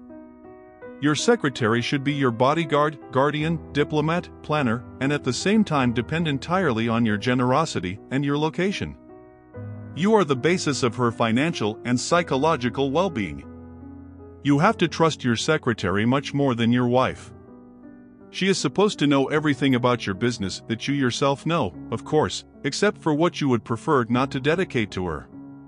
She will know some aspects of your business better than you, because she is much closer than you are to the sources of office information and the lobby of office politics. For you, there is no better provider of verified and accurate information than your secretary. Never, under any circumstances, ask her to make you coffee. Better follow him to the nearest cafe, ordering 2 servings so that your secretary can drink a cup with you. The location of your secretary is essential to the success of all your plans. She can destroy you much faster than your competitors or the police if she wants to. Therefore, you must make her happy and you must never spoil your relationship with her. Her hostility is deadly to you. As a boss, give her a resounding title, give her responsibility and give her the appropriate authority, not forgetting a really good salary. Director of Personnel. The Mafia has no such position. Think about whether you need him, a director of personnel? When your organization grows so large that some people in it begin to prove the need for a director of personnel, remember that as soon as he appears, the heads of your departments will immediately lose close contact with their employees, and this is very dangerous for the organization as a whole. We believe that a manager should form his team personally and only personally. If any of your subordinates, on their own initiative, start looking for personnel, make sure that they only deal with general matters. Never let them write job advertisements or do the initial screening. Also, never let them interview candidates. Remember, managers personally must recruit and hire their people. If you hire 20-year-olds who are supposed to start their careers from the bottom, you can directly say that at first they will have to gear, run errands, do what they say, and university wisdom here is useless to them. Advise them to do their work willingly, with soul, to do it brilliantly. They should shove the feeling of their own super-professionalism in their ass, and deeper, because at this stage of their working biography they will not only not need it, but will also interfere with their duties. Tell them to immediately forget all the brilliant ideas regarding the optimization of operations and expansion of the business, which will visit them from the first day. Explain that these ideas have long been expressed, tested in practice and put aside. Also explain that secretaries and other technical people in your organization can be the most important allies they can have. Advise them not to show off, not to criticize their new colleagues, but on the contrary, try to become part of the team, at least for a while. Insinuate that smart people, who tend to think that most of their workmates are boring, stupid and narrow-minded, do not stay with you for more than a day. To put it simply, advise them to work silently. It helps to get by with less energy consumption, and without loss of quality. Our people, those who want to enter our cause, do not need such advice, because, unlike university graduates, we get all the necessary knowledge on the street. Street education is much better than university education, because the street really teaches life, and universities just inspire their students that they know the world. Worst of all, the graduates actually believe it. Accountant. Just one person in your organization must be absolutely sincere, absolutely honest, absolutely faithful, absolutely conscientious and absolutely incorruptible. No, we are not talking about the secretary, everything has already been said about her. We mean the accountant, the humble, quiet person who manages your company's accounts and your own. Take care of him, appreciate him, blow dust off him. Pay him decently, do not forget to give him rewards more often. In the end, do not skimp on praise if at the moment you do not have the opportunity to offer him something else. If accounting work is enough for 2 or even more employees, then find an assistants, for your accountant, sensible, efficient, loving this work. One that will control your accountant. Of course, the accountant, in turn, will control him. If such work is not enough for 2, then do not forget to involve third-party auditors from time to time to check the accounts of your organization. Remember, you can only trust yourself completely. Titles. The Watchers say that the working title Boss of all bosses, capita tutti, was only dropped because it aroused jealousy, envy and malice among the heads of the families. All bosses wanted to be equal, and no one was going to give in to the other. Now our bosses live and work according to the principle, one person, one vote. Ponies rule the world.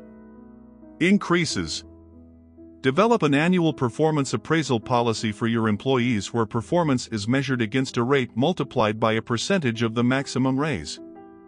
If an employee deserves it, promote him after certification. Of course, you must separately reward active, persistent, diligent and dedicated employees, so in special cases you can raise the reward above the established limit at your discretion. But be sure to make sure that when you go over the pay limits set by management, stockholders, creditors, or whatever dark and formidable forces you claim to really control your business, the worker is aware of your personal generosity. Keep in mind that there are people who are never satisfied, no matter how kind life is to them. If such subjects complain to you that they are underpaid, advise them to take part-time work to make ends meet, unless, of course, this will harm the main job. In life and our cause, employees are not usually prevented from doing small business on the side to increase their income. The main thing is that they remember which business is the main one for them, and which one is secondary, and never make sudden gestures without the prior permission of the management. Devotion. All people strive to act in their own interests, and most of them believe that they know what these interests are. They are often wrong, but they never doubt their rightness. You must force your employees to see their own interests in your own. You do this by punishing them for their mistakes and rewarding them for their accomplishments. You cultivate loyalty by constantly showing people that their profits are in the same place as yours. The merger of interests is mutual, because your people solve the problems that you set them. Be fair in judging their accomplishments.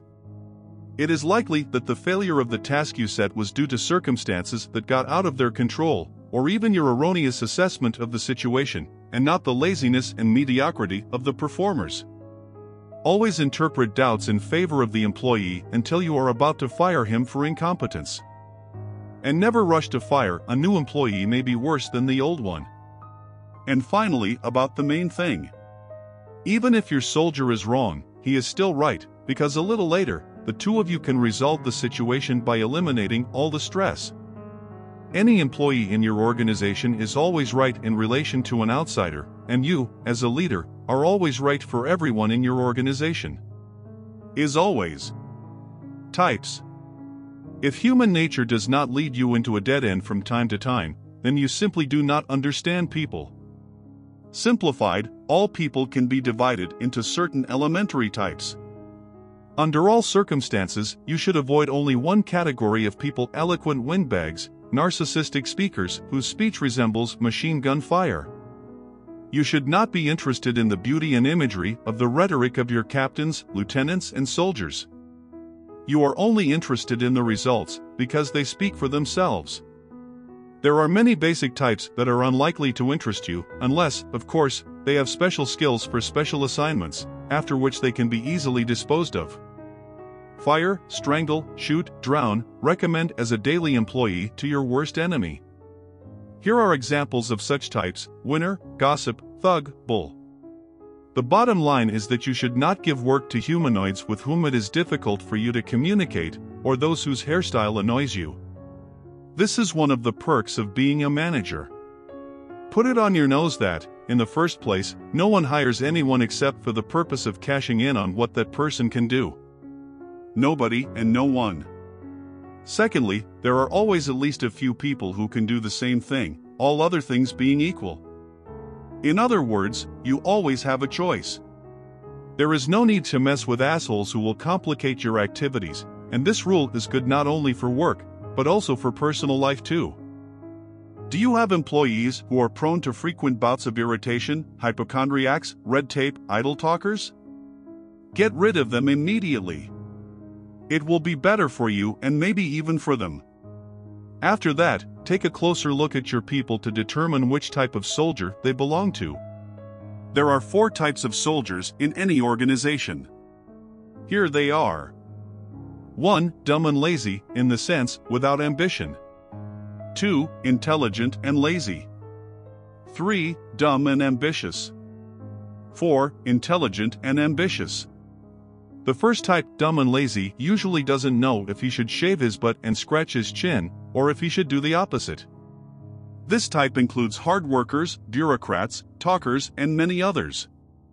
Sometimes it will seem to you that 3/4 of your soldiers are like that, but in fact, the proportion of stupid and lazy in any company rarely exceeds half, averaging 25 to 30%. Given simple and clear orders, bureaucrats will be able to cope fairly well with daily routine tasks, being satisfied with purely symbolic salary increases. In addition, they will belong to the number of your most devoted employees.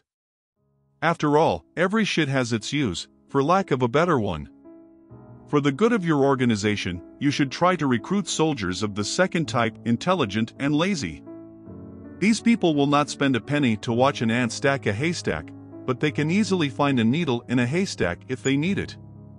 Therefore, they need to be constantly kicked, driven, stabbed in the ass with an awl, and then they will do the job.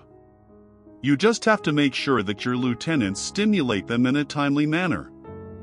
These workers, intelligent and lazy, will shovel the bulk of the routine work at the top level of your organization.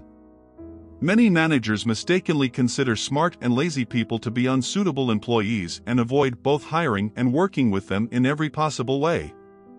They do not understand that they only need a long, strong stick to systematically motivate such subordinates. Oddly enough, or perhaps not at all strange, all consigliere are usually of the second type. He has no impulses and motives, no, figuratively speaking, no inner spark to turn his mind into personal power, but he has enough mind to be an excellent advisor. People of the third type, dumb and ambitious, are easily recognizable by their habit of constantly flattering. Such subjects believe that any shit can be given a strawberry flavor, and in this they differ from normal people. Of course, this type of people can be useful to you, because they are ready for anything, just to suck up to you. The dumb and ambitious make the best errand boys, adjutants, sixes, and errands. Their usefulness ends where ambition meets their stupidity. Not only will they not be able to work under strong, capable lieutenants, but they will not be able to subjugate others because of their arrogance spilling over the edge. They crave to control, manage, command, but for this they do not have enough opportunities, or, more simply, the mind. In addition, because of the need to flatter, they do not have real loyalty. This is not surprising, because most people with ambition do not have loyalty, as they dream of taking the place of their leader. Aren't you like that? Alas, the dumb and ambitious do not have a sense of place and time that helps to take the right step on the path to happiness, without interfering with the activities of the organization. The very first problem created by this type shows his true face to the world. Be on the lookout, the dumb and ambitious, as well as the dumb and lazy, against the background of inner stupidity, cunning can wake up. The Germans call such freaks dummschlau, stupid clever. Such soldiers are extremely dangerous for the organization and they must be ruthlessly brought down at the first opportunity, otherwise sooner or later they will betray you. If luck smiles at you, then your dummschlau, who is sorely lacking in intelligence, will make a mistake on small mistakes, and you, remembering the principle lie in one lie in everything, will immediately take appropriate measures. The fourth and last type is intelligent and ambitious. This type of employee needs to be given more and more difficult tasks, rewarding and promoting him in case of success.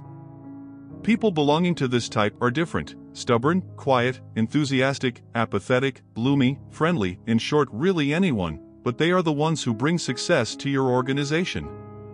Most people are a mixture of all of these types, and it is very rare to find a pure representative of any type. Of course, you would like to surround yourself with loyal, honest, open, talented, brave, active, and calm people. You would like your people to keep their personal egos in check, doing their job quietly, without self-promotion. You would like your people to put the goals of the organization ahead of their own. You would like your people not to strive for power, but to dispose of it wisely, being authorized by you. Alas, such righteous people do not exist. The world is imperfect, and the people who inhabit it are also far from perfect. But do not despair, look for a semblance of perfection, people who are closer than the rest to the ideal. By advancing them up the corporate ladder, you can easily find out everything about them, because power manifests a person, at the same time spoiling him. It inflates in him a sense of self-worth and reduces the level of self-control. Happy are those few who can stand the test of power with honor, such as you, for example. Leadership. An old Sicilian proverb states that no woman can give a man, and vice versa, as much pleasure as power over her own kind can give. It's probably true. Mankind has tried many different ways to command and has come to the conclusion that issuing orders is the most efficient, most effective, and, of course, the most reliable. When managing people, success is measured not by the quality and nature of your relationship with subordinates, but by the achievement of the intended goals. Do not relax the lads, and even more so do not relax yourself. Before setting a task, collect all the information about the situation and about those who will resolve it. Give orders and instructions in clear, understandable words, and set only achievable goals for subordinates. At the same time, do not be verbose, hold back the fountain of your eloquence, because the fewer orders, the better for business. When talking to people, be clear about what you want to get from them. Answer your guys' questions until their mission is crystal clear. And never apologize to your people, however, as well as to your women. Avoid familiarity in dealing with your subordinates. Familiarity arouses admiration, but breeds suspicion. Never form an alliance against bosses with their underlings. Know that the day will come when the bosses will bring their subordinates closer, and they, wagging their tails with happiness, will prove their loyalty by handing you over with giblets. Or they will betray you for fear of being exposed, but they will betray you all the same, do not hesitate. Even the most disenfranchised soldiers of your family have power over someone. To make them give all their best, turn inside out from zeal, tear their veins in a fit of labor enthusiasm, show your respect for them, but do not forget that they are not dons, and most importantly, do not let them forget it. Regardless of the actual qualities of your employees, you must always inspire them that they are the best of the best and can become even better. Praise them when the goal is reached, but don't do it too often. Intending to subject the guilty to public execution, criticize them in general, without getting personal.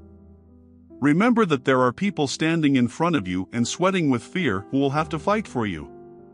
So don't humiliate them. And do not forget the folk wisdom that says that you can't spoil porridge with butter. However, keep in mind that overly good rulers are sooner or later overthrown by rebellious subjects. Most people perceive kindness as a sign of weakness. Be firm and even sometimes cruel so that your guys joyfully and thoroughly follow your orders. People respect strength. This is doubly true for women, because more often than not, their fathers were for them the embodiment of brute power. Most little girls continue to love and respect their fathers even as adults. Make them transfer some of that respect to you. Use it. Become a strict father to the women on your team, and they will lay down their bones just to please you. Be ready to betray any of your people, especially those you trust more than others. Repay the betrayal as soon as possible and, if possible, publicly. You will die as a man, or only as a boss, if you leave even one betrayal unpunished. If you become aware that one of your soldiers or lieutenants has some kind of domestic problem, adultery, a nymphomaniac wife, a kleptomaniac daughter, or an alcoholic son, keep a close eye on them. People with such problems are unreliable, easily pissed off, and besides, the apple always falls near the apple tree. Most successful managers speak quietly, calmly, and in a measured manner. This is right, because not loud, but quiet speech makes others listen. Develop this quality in yourself and remember, the more you talk, the less they listen to you. Sometimes you have to be harsh and even rude with your subordinates. Don't worry about what people say or think badly about you. They already think and talk badly about you. But more often still try to be polite and sensitive with people. Please the majority, crush the minority. Smile. Spread compliments and exude honey and oil. As far as possible, try to be honest. Tell the truth about your plans in that part of them that is needed to complete the tasks you have set, or keep quiet. Make subordinates believe that you are a man of your word. Harry Khan, the hated czar of the film industry, was admired for his ability to keep his word. Promising to destroy a man, he always kept his promise. Be consistent, except on those rare occasions when inconsistency is necessary to give a good shake-up to complacency and blissful employees and destroy their complacency and self-satisfaction. If you are at the top, then all your words and deeds will be perceived by your subordinates as something of genius. In any case, they will tell you so. The most interesting thing is that the majority will not prevaricate. For them, any stupidity that comes out of your mouth will become the sublime truth, the ultimate truth, just because you are the boss. Therefore, never be greedy for flattery, especially when it comes to your subordinates. Look at your people. Watch their reaction to your words. Know who supports you, who opposes you, and who makes alliances with whom. As the saying goes, without knowing the reefs, you can't swim calmly. There will always be factions, cliques, alliances among your personnel. Your task is to ensure that their struggle with each other does not interfere with the achievement of the goals of your organization. Information is vital for any leader, and office gossip is much more informative than formal reports. However, there are many things that you shouldn't show knowledge about, because it's much easier to pretend to be formally ignorant than to enter into a gang war. Over time, everything will settle down. Patience resolves conflicts. The best way out is to take into account as few of these problems as possible. After all, you do not care about the undercover fuss of your employees. You need a team game from them. Of course, you want your soldiers to fight for your every look and for your smallest favor. Arrange so that they know that your look and your grace they can receive as a result of productive work. From their office rivalry, you will benefit greatly by increasing the productivity and effectiveness of the entire team as a whole. If you have a group in your company that is constantly producing high results, coping with any task, never, under any circumstances, break it up. You will ruin. If you are riding a fast, full of strength horse, there is no need for you to dismount and lead him at a walk. Ride him while he's alive. On the other hand, don't forget to move your employees from task to task, from group to group. If you do not do this, people will become covered with moss, stop thinking, stop straining. They will be interested in only one thing: how to calmly digest your budget. Assign troublemakers in your team impossible tasks. Let them manifest or destroy themselves. If you're giving one of your teams a spanking, be even and calm with the other teams until it's their turn. Encourage initiative. If the situation permits, assign a task to the person who volunteers to complete it. In most cases, this is the best way to achieve success. In addition, this way you can discover promising employees that you overlooked during the hiring. If you need to assign a task to one person, set it only to him. Try not to pit two people against each other in solving the same problem, as most consulting firms advise. These snickering assholes who call themselves consultants think that playing people off helps get the job done and also helps them figure out who's the best. We are more inclined to trust Napoleon, who once remarked that one bad general is much better than two good ones. So entrust the case for 1-to-1. Explain to him the goals, empower him, allow him to choose means and methods, subject to deadlines and goals. Judge by results, not by promises. Resolving conflicts within a team. You hire a person with the skills and abilities you need. About a month later, your old coworker shows up to complain about him. Determine for yourself their value to the organization and compare it in order to get rid of the less valuable in case of insoluble contradictions. If they are of equal value, tell the complainer the story of the man who brought the monkey into the house to get rid of dirty work. The wife said he was crazy. Why do we need a monkey in the house? Where will she sleep? Yelled the wife. With us. With us? What about the stink? She'll get used to it. This parable will save you the need for further discussions, but if the complainer does not smile, but stands his ground, get rid of him if you do not want further problems. Dismissal. In the good old days, one phrase was enough: we no longer need your services. At the time of dismissal, then it was not necessary to explain their motives. Today everything has become more difficult. Dismiss sue for illegal and unfair dismissal. The courts are guided by the concept of the right to work, which means the impossibility of dismissal without any violations on the part of the worker. If you decide to get rid of someone, start documenting their incompetence in writing so that if you file a lawsuit, you can justify their dismissal in court. When preparing the dismissal, send out a memorandum to everyone possible about the inconsistency of the employee with the position he occupies and make sure that all the right people, including the candidate for dismissal himself, receive a copy. After all, according to the law, you cannot be fired for incompetence without prior warning. Therefore, it is not out of place to precede a kick in the ass with the announcement of a probationary period and a warning about incomplete official compliance, after which no one can say that you suddenly fired a valuable employee. At the end of your probationary period, no matter how long it lasts, you open the doors wide and whisper affectionately, "Get the hell out, get out, or goodbye." It is very easy, and much more effective, to get rid of an unwanted frame with the help of aggression and humiliation. Harsh, not necessarily justified and prolonged public criticism, combined with degrading orders and tasks, the order to wipe puddles after your beloved kitten will be just right, should quickly force the average person to voluntary dismissal. If none of these methods worked, you can invite the victim to your office for a personal conversation and talk with him on personal topics. If you manage, then your interlocutor will leave your office trembling with fear and immediately upon leaving will write a letter asking for his dismissal and will be glad that he got off cheaply. In our cause, those whose departure would be a problem are removed without question. Theft. Some of your people intend to rob you.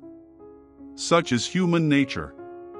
There are goats who believe that taking away paper, paper clips, scissors, pens, pencils, stamps, and other office supplies from the office increases job satisfaction, increases productivity, and improves the company's economy.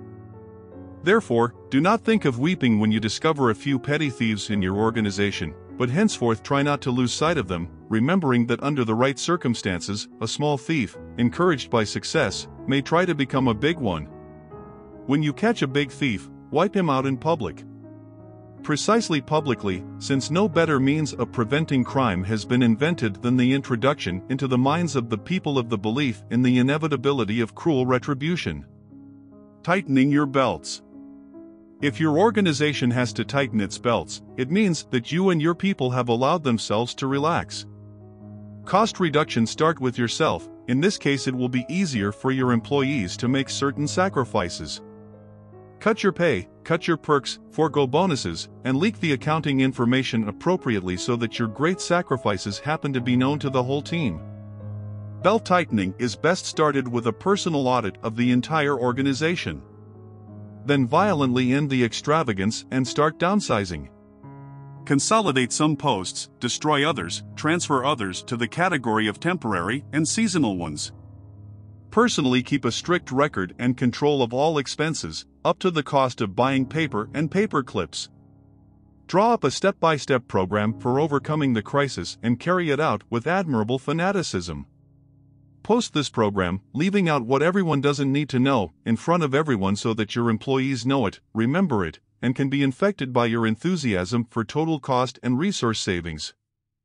And, of course, make sure that each employee has thoroughly studied and understood their role in your program, because there is no one to look after this except you. Productivity. Increased productivity is not always directly related to working fast or staying up late at night in the office. Statisticians say that 50% of working time is used inefficiently. In other words, your guys are chasing a bullshit, making a roly-poly, beating pairs, or simply taking a nap for 30 minutes out of every hour. The productivity of your company can be increased by various measures. Among them, control over the planning of the working hours of employees, of course, with a full understanding of the goals of their work, studying the weekly reports of your guys, combined with the deployment of a large-scale campaign to distribute kicks and slaps, and much more. When increasing the productivity of your subordinates, do not forget that no engine has 100% efficiency, just like a person. If your people work too hard, then one of two things: either they are trying to impress you, or they do not cope with their tasks during working hours. Decide, pick a reason. Most likely, you will find that your middle managers are trying to maximize their income by overloading their subordinates without measure. This can lead to a backfire phenomenon, usually ending in an engine explosion that hurts everyone, including you. Try not to encourage overtime. Impress your people that the best way to impress you is to demonstrate the results of your work in time and go home to get high and relax. Concepts. Your organization needs written rules and detailed guidelines for spending. In all other respects, the fewer rules, the better. Each rule is just a fairly contentious boundary that many people are willing to cross. Keep in mind that adventurers who tend to break the rules may be your best employees. Axioms. Better a donkey that carries it than a horse that throws off its rider. In the fertile land of promises, it's easy to starve to death. The fish is killed by its own mouth, open to a baited hook. You can't judge a book by its cover, unless the cover is all it has. The true nature of the business. The essence of our cause, the basis of its foundations, is to make money. Anyway, without hesitation. This also applies to you. Of course, within the bounds of your law-abiding. As the great Al Capone so aptly put it in Shaggy 1926, like any businessman, I'm just supplying an existing demand. In the legal business world, it's not illegal to swindle consumers, unless, of course, you're caught and exposed. Rip off your clients like a sticky, lie to them $3, rob them, cheat around your finger, take the last from widows and children, scam real estate, speculate in inflated stocks, do not pay your bills, but always put debtors on the counter, look for new opportunities for enrichment. But do not get caught. Never get caught. Throw away false idealistic ideas about the business world that prevent you from achieving success. In any organization, at any time, be it times of peace or war, the complete absence of such concepts as conscience and nobility gives a huge advantage. Capitalism. As Big Al wrote in 1929, our American system, let's call it Americanism, let's call it capitalism, call it whatever you like, gives each of us a great chance and a great opportunity only if we grasp it with both hands and we squeeze out of it as much as we can. If Al Capone is no authority for you, then read the opinion of another well-known figure from the legal world, one Abraham Lincoln, expressed in 1837. Basically, these capitalists act harmoniously and harmoniously, like an orchestra during a concert, to cut the audience's hair. Cutting the public is the goal of any business, although it is usually expressed in a less direct way. But who dares argue with Lincoln? At its core, the goal of capitalism is the further enrichment of people who already have money to invest, in other words, the further enrichment of the rich. No wonder the offspring of rich parents are so reverent about their dads, who leave them jackpot as a legacy, Alibaba's treasures, Captain Flint's treasure, a dimensionless wallet, tons of dough, etc. After all, being rich is much better and more pleasant than being poor. Our people adore capitalism. We are generally super cool guys, believe me. Don't be afraid of us until you owe us. Rich. The impartial law forbids both the rich and the poor to sleep on park benches. In all other respects, the rich have an advantage. No wonder they say that money does not sit in jail. You cannot become rich without knowing how to gain influence. You can't be powerful without a fortune. The vast majority of the wealthy inherited their fortunes along with the belief that their property was a gift from God. They grew up with an unreasonable, but at the same time deep and persistent conviction of their own superiority over others. They have no disposition and sympathy for those who own a smaller piece than they do. They believe that poverty, just like wealth, is given by God and is given according to merit, which means that everyone who is less than they are complete idiots.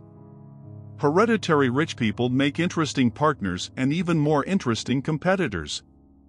Usually, the thought that we can deceive, rob, cheat them cannot come into gilded heads. There is a saying in Sicily, you can shear a sheep regularly, but you can only skin it once. But the rich are strange creatures, they can be skinned as often as they can be sheared.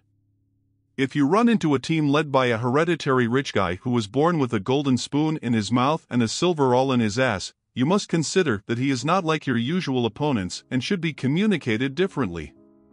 Keep in mind that in difficult situations, such a rich man most often resembles an ice cream block, driven into a corner by kicks.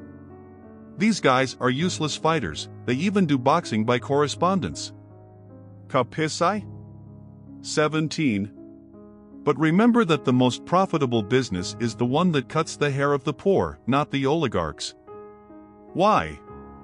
Yes, because there are much more poor people, which means that much more can be cut off from them. Take an example from such firms as Firestone, Ford, General Motors, DuPont, Union Carbide. Competitive fight. You will fight two eternal battles with competitors, one with internal ones, the other with external ones. Feel free to match. You are in the case, compare, 18, and if you are in the case, it means that you cannot get out of it. In both cases, you are fighting for power, not money. Money is secondary, it is a derivative of power. In both cases, you need a win, just one win, only a win and nothing but a win. Let's listen to Karl von Clausewitz, an outstanding German military theorist. Some good-hearted people may think that there is some ingenious way to disarm or defeat the enemy without bloodshed, and this is what the art of war should strive for. Pleasant as this sophism sounds, it must be refuted. Wars are a dangerous occupation in which the most deadly mistakes come from kindness. He also said, combat is the only effective way to wage war, its purpose is the destruction of enemy forces as a means of ending the conflict. The destruction of enemy forces is at the heart of all military action, all military plans are based on this absolute truth. Here is Machiavelli's advice on the same subject, there are two ways to win. One through the law. The other is through brute force. The former is used by humans and the latter by animals, and when the first is exhausted, it is necessary to turn to the second. Aggressive animal behavior aimed at the complete, total, final destruction of the enemy is the price that must be paid for success. Are you not ready for this?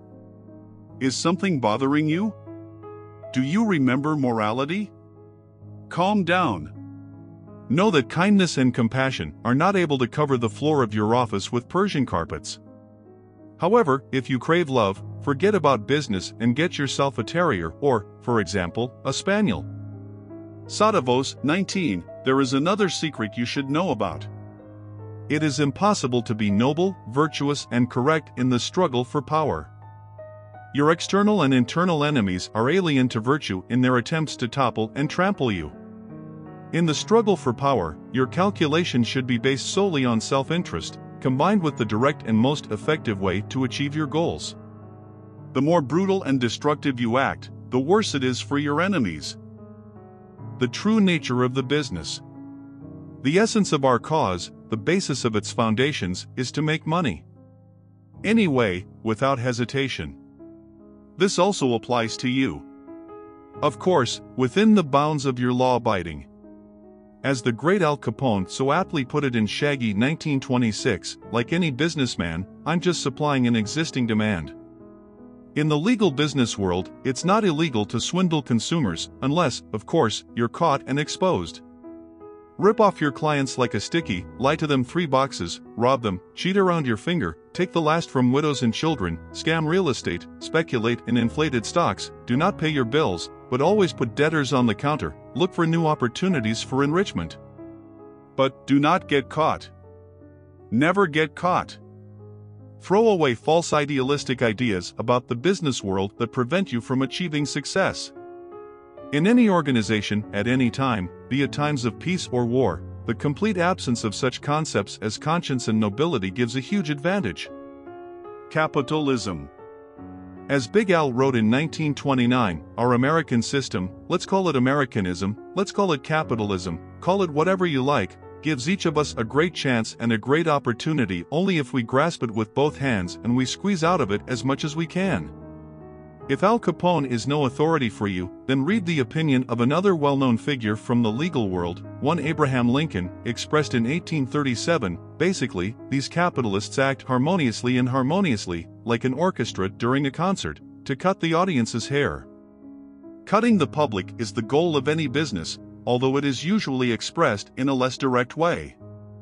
But who dares argue with Lincoln? At its core, the goal of capitalism is the further enrichment of people who already have money to invest, in other words, the further enrichment of the rich. No wonder the offspring of rich parents are so reverent about their dads, who leave them jackpot as a legacy, Alibaba's treasures, Captain Flint's treasure, a dimensionless wallet, tons of dough, etc. After all, being rich is much better and more pleasant than being poor. Our people adore capitalism. We are generally super cool guys, believe me. Don't be afraid of us until you owe us. Rich. The impartial law forbids both the rich and the poor to sleep on park benches. In all other respects, the rich have an advantage. No wonder they say that money does not sit in jail. You cannot become rich without knowing how to gain influence. You can't be powerful without a fortune. The vast majority of the wealthy inherited their fortunes along with the belief that their property was a gift from God. They grew up with an unreasonable, but at the same time deep and persistent conviction of their own superiority over others. They have no disposition and sympathy for those who own a smaller piece than they do. They believe that poverty, just like wealth, is given by God and is given according to merit, which means that everyone who is less than they are complete idiots. Hereditary rich people make interesting partners and even more interesting competitors. Usually, the thought that we can deceive, rob, cheat them cannot come into gilded heads. There is a saying in Sicily, you can shear a sheep regularly, but you can only skin it once. But the rich are strange creatures, they can be skinned as often as they can be sheared. If you run into a team led by a hereditary rich guy who was born with a golden spoon in his mouth and a silver awl in his ass, you must consider that he is not like your usual opponents and should be communicated differently. Keep in mind that in difficult situations, such a rich man most often resembles an ice cream block, driven into a corner by kicks. These guys are useless fighters, they even do boxing by correspondence. Capisci? 17. But remember that the most profitable business is the one that cuts the hair of the poor, not the oligarchs. Why? Yes, because there are much more poor people, which means that much more can be cut off from them. Take an example from such firms as Firestone, Ford, General Motors, DuPont, Union Carbide. Competitive fight. You will fight two eternal battles with competitors, one with internal ones, the other with external ones. Feel free to match. You are in the case, compare, 18, and if you are in the case, it means that you cannot get out of it. In both cases, you are fighting for power, not money. Money is secondary, it is a derivative of power. In both cases, you need a win, just one win, only a win and nothing but a win. Let's listen to Karl von Clausewitz, an outstanding German military theorist. Some good-hearted people may think that there is some ingenious way to disarm or defeat the enemy without bloodshed, and this is what the art of war should strive for.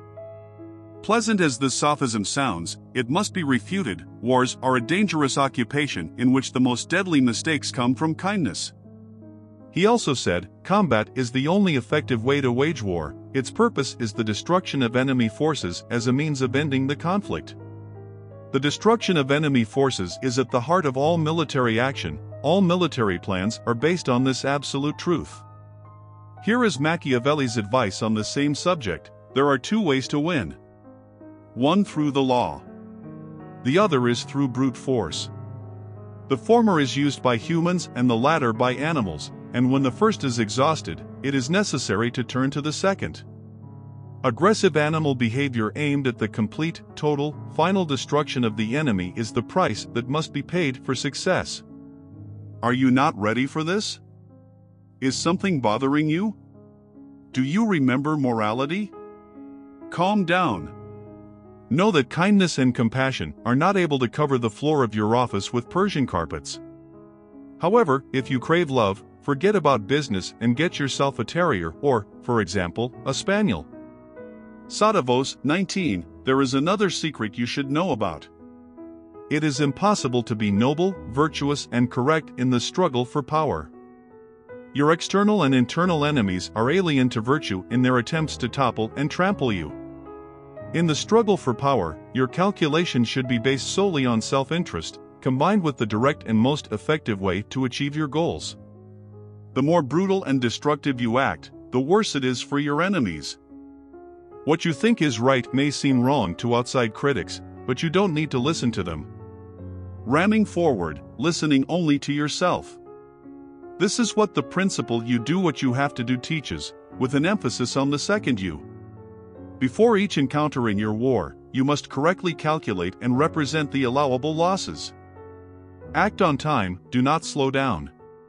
Remember the military axiom, there is no need to send reinforcements if the battle is already lost. And don't forget the wise rule of poker, don't marry a bad hand. The winner is not the one who won the most battles. The winner is the one who won the most money, who won the war. With your actions, you must bring your enemies off balance. Act outside the box, when by deceit and when by force. Make sure that your enemies are afraid of you, and this will be your main advantage. Hit hard, hit suddenly, hit for sure. And constantly bluff, confuse the enemies of the head. If possible, let your opponent do as much of your work as possible. If he can be arranged in such a way that he thinks that he will benefit from actions that will trap him and destroy him, so be it. Let the enemy work for you and against himself. You have to lie without hesitation. Disinformation is a glorious weapon. As we have already said, there is no place for morality in the struggle for power. Your absolute goal, sacred task, is the complete destruction of competitors, but, unfortunately, this is not always possible, and sometimes undesirable. Sometimes after the victory you have to make peace with competitors. It is not simple. To conclude a profitable and lasting peace, you should single out those enemies who are capable of revenge, and deal with them so that they can never interfere with you again. Deal with them completely, and then make peace. It is quite possible that some of the vanquished, not brilliant in mind, will be filled with gratitude to you for ending the war. They, humble and humiliated, can voluntarily make concessions that you could not even dream of. Use it. Beware of two consequences of victory. 1. Euphoria that interferes with the preparation of sober plans for the future, and generally sober, balanced actions. 2. The corrupting action of the additional power acquired by you, the feeling of impunity born of your elevation. You must take a sober look at things.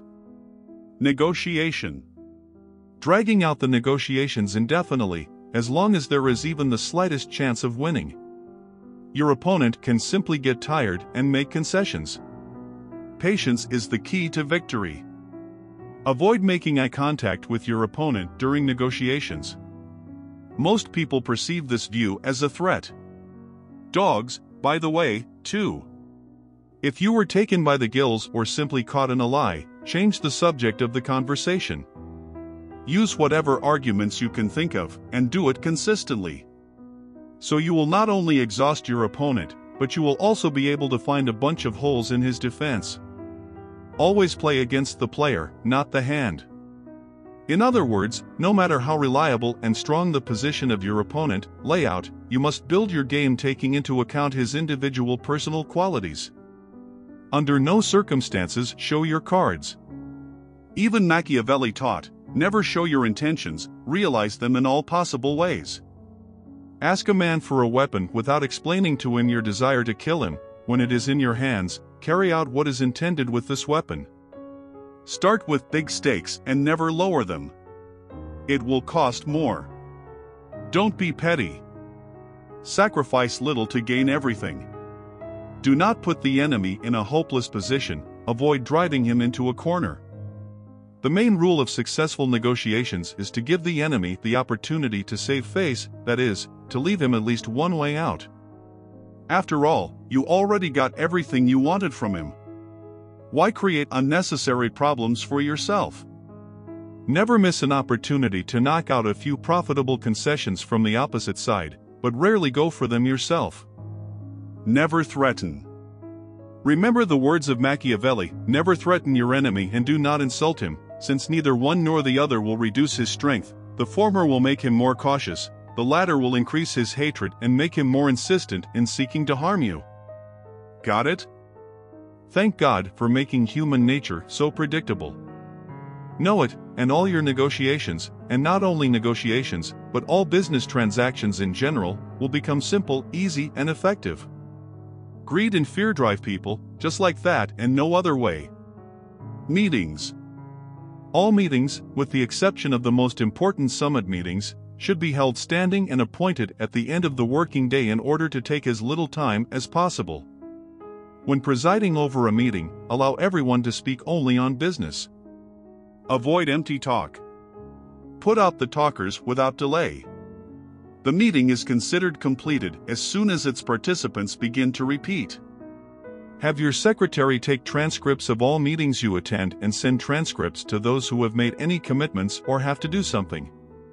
Also, your secretary needs to know when she needs to submit these notes to you for analysis. Memorandum. 99 out of 100 written memos do not contain information worthy of attention. 50% of the rest can be halved without damage. Make it a rule not to write about anything that goes beyond the well-known. Try never to write really confidential papers. Don't make it easy for your accuser in court. Suppliers. Make your employees change suppliers more often. Long-term relationships for the purchase of goods and services discourage suppliers, plunge them into pride, and lead you to addiction and unnecessary costs. Your firm will benefit from the lower prices that new suppliers will be forced to accept in order to intercept the order. Do your best to keep your people from the temptation to make a nice kickback deal for yourself. Teach them that rat-mongering will be detrimental to their health and well-being. Explain to them that their precious one and only life is worth much more than the biggest kickback. Liars. A real liar always looks straight into the eyes and speaks in a calm and even voice. Don't expect to find in a liar a manifestation of Pinocchio syndrome, which is characterized by rapid blinking, redness of the skin, stuttering, and convulsive swallowing of air. Good liars are sociopaths, 20, people who have no idea of conscience. What's the point of testing them on a lie detector, a polygraph, or a voice stress analyzer? On these worthless devices, simple-minded emotional little people who speak the pure truth, but not born liars, can fall down. By the way, keep in mind that anger and irritation, calling for the vibrations of the recorder, can be erroneously interpreted by the instruments as a lie. Recruitment through polygraph tests is a fashionable but useless undertaking. This practice is not effective in internal investigations either. There are pathological liars who maniacally pervert or distort the truth. Sooner or later, they will inevitably reveal themselves. The question is how long it will take. Beware of people who talk too much. Speech incontinence is one of the hallmarks of a manic liar. A good liar can have both an innate gift and an art honed over the years of his life, and sometimes both at the same time. A skillful liar is a versatile person. He can lie both using homemade preparations and spontaneously. However, he will never forget to mix a bit of truth into a lie for greater persuasiveness. If you want to learn how to lie well or accurately recognize liars, be sure to look at the leading figures of lies: statesmen, politicians, lawyers, salesmen, and some children. Do not lose sight of advertising and pay attention not only to deliberately false, unsupported statements, but also to thoughtful omissions. Always assume that your interlocutor is lying, and you will not be deceived. And do not forget about the eternal question, who benefits from this? Secrecy. Someday all the secret becomes clear. No one can keep secrets forever, be it people, corporations, or even governments. People chat with each other at work, on the subway, in the elevator, at the bar, at the hairdresser, in bed, and even in their sleep. As a result of this careless and irresponsible chatter, your company's strictest secrets will come to the surface, and it will cost you a lot of money. There are other ways to reveal secrets. And sometimes they don't need to be revealed. Doesn't it happen that corporate secrets lie in plain sight on bulletin boards, on a photocopier, on scraps of paper, in a wastebasket, or in a folder carelessly forgotten in the toilet? Of course, information leakage cannot be completely prevented, but here are some tips on how to reduce losses. Do not tell anything important to your wife, husband, or mistress. Half of married couples end up in divorce. Lovers also rarely spend their whole lives together. And it is unlikely that any malice can be compared with the malice of a former wife or former lover, hungry for righteous retribution. Don't tell your children anything. Don't tell anyone more than they need to know. Do not make many duplicate keys for safes, but keep the duplicates made in your pocket and put it under your pillow before going to bed. Avoid having business conversations in public places. Get a good shredder and use it all the time. Remember, cleaners are unreliable, and a manually torn document is easy to recover. Be sure to get your employees to sign a non-disclosure agreement that obliges them not to leak information to competitors. In most countries and in most cases, these contracts will not be legally binding, but they will be a deterrent nonetheless. In recent years, the number of trade secret lawsuits filed by employers against former employees has been on the rise. In such cases, it is important to make the proceedings as public as possible in order to prevent similar leaks in the future. Have a safe equipped with a combination lock. Do not use your birthday, your car number, or the birthdays of your loved ones as a code. Do not use simple combinations. And change the combination more often, by no means doing it at regular, easily calculated and predictable intervals. Do not give too much information to business partners. All people are not averse to gossip, and the smart analysts of your competitors, like paleontologists, will be able to assemble the skeleton of a big secret from the smallest fragmentary fragments. Organize permanent surveillance of those who appear in your office for maintenance, cleaning, and delivery. This is a classic method of infiltrating infiltrated Cossacks, and any of your enemies can resort to it. If you can't pinpoint the source of your regular leaks, you'll need to hire a private detective to fix the problem for good. Do not betray your suspicions in any way. Let the agents of the enemy consider themselves safe. Hire the best detective you can find. It will detect eavesdropping devices, help create an environment protected from outside penetration, identify traitors in your company, if they exist, of course, and mark the circle of your external enemies. Yes, the services of a professional, or even professionals, will cost you a pretty penny, but these expenses will pay off handsomely. Don't forget that you are at war. Alternatively, you can allow enemy agents to continue their activities and leak false information to them. Yes, one more thing, you must be sure that the information that one of the lieutenants in charge of your spy network collects for you will not lead him to the idea of starting to weave intrigues in his own interests. An example to follow. Mafia soldiers believe in honor, revenge, and solidarity. The true embodiment of these qualities in our cause was and remains Johnny Torrio. Herbert Osbury, the most authoritative expert on the Chicago underworld, described it this way: no one has succeeded in surpassing Johnny Torrio as an organizer and administrator of the underworld in the annals of American crime. He came closer to the status of the secret leader of the nation, its manipulator, its gray eminence, more than others. First of all, Johnny Torrio was uomo di panza, literally, man of the stomach, that is, a man who knows how to store his knowledge in himself, in his stomach, uomo di segreto, man of mystery, who knows how to keep his affairs in the shadows, uomo di pazienza, man of patience, who knows how to wait and avoid hasty actions. A person who has patience can control any situation. He is firm, he is constant, he is unshakable. He eschews the world. There is no boasting, show-off, and trickery in it. His inner strength gives him significance. He is able to wait for a convenient moment when success is most likely, and only then does he act.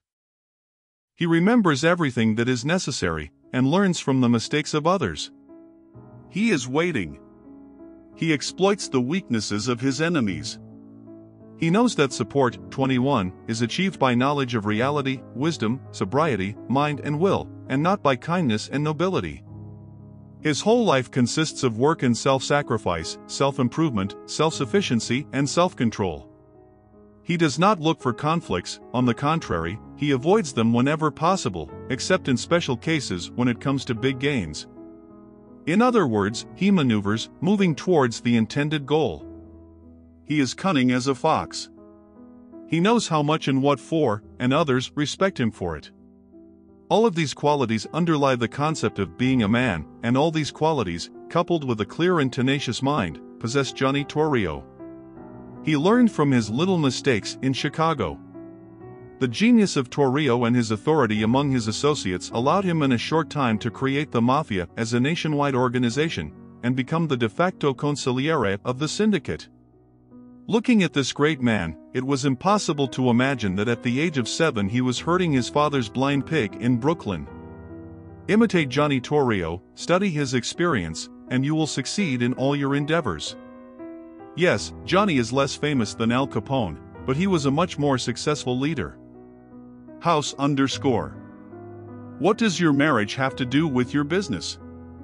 All or nothing, depending on your foresight, mind and experience. It is best that the business has nothing to do with marriage. If you can't do it, get your lawyers involved. Before assuming marital fetters, get the right lawyer, a leading figure in divorces and marriage contracts.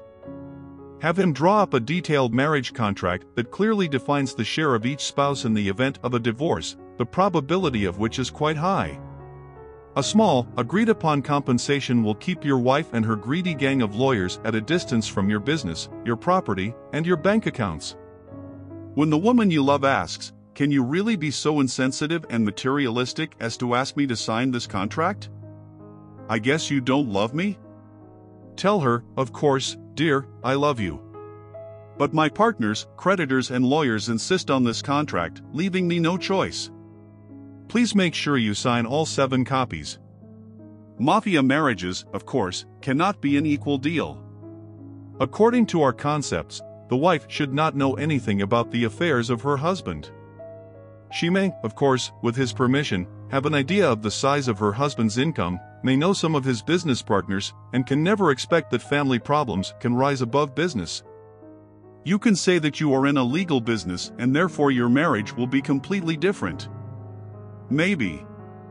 But still, in order to save your career from unnecessary shocks, we recommend that your wife, like our wives, believe that whatever you do is done for the good of the family, so that she lives in your mind and unquestioningly does what you command. There is no happiness in a house where a hen crows and a rooster sits on a perch trying to lay an egg. Your spouse has no right to be interested in where you were, what you did and what you think.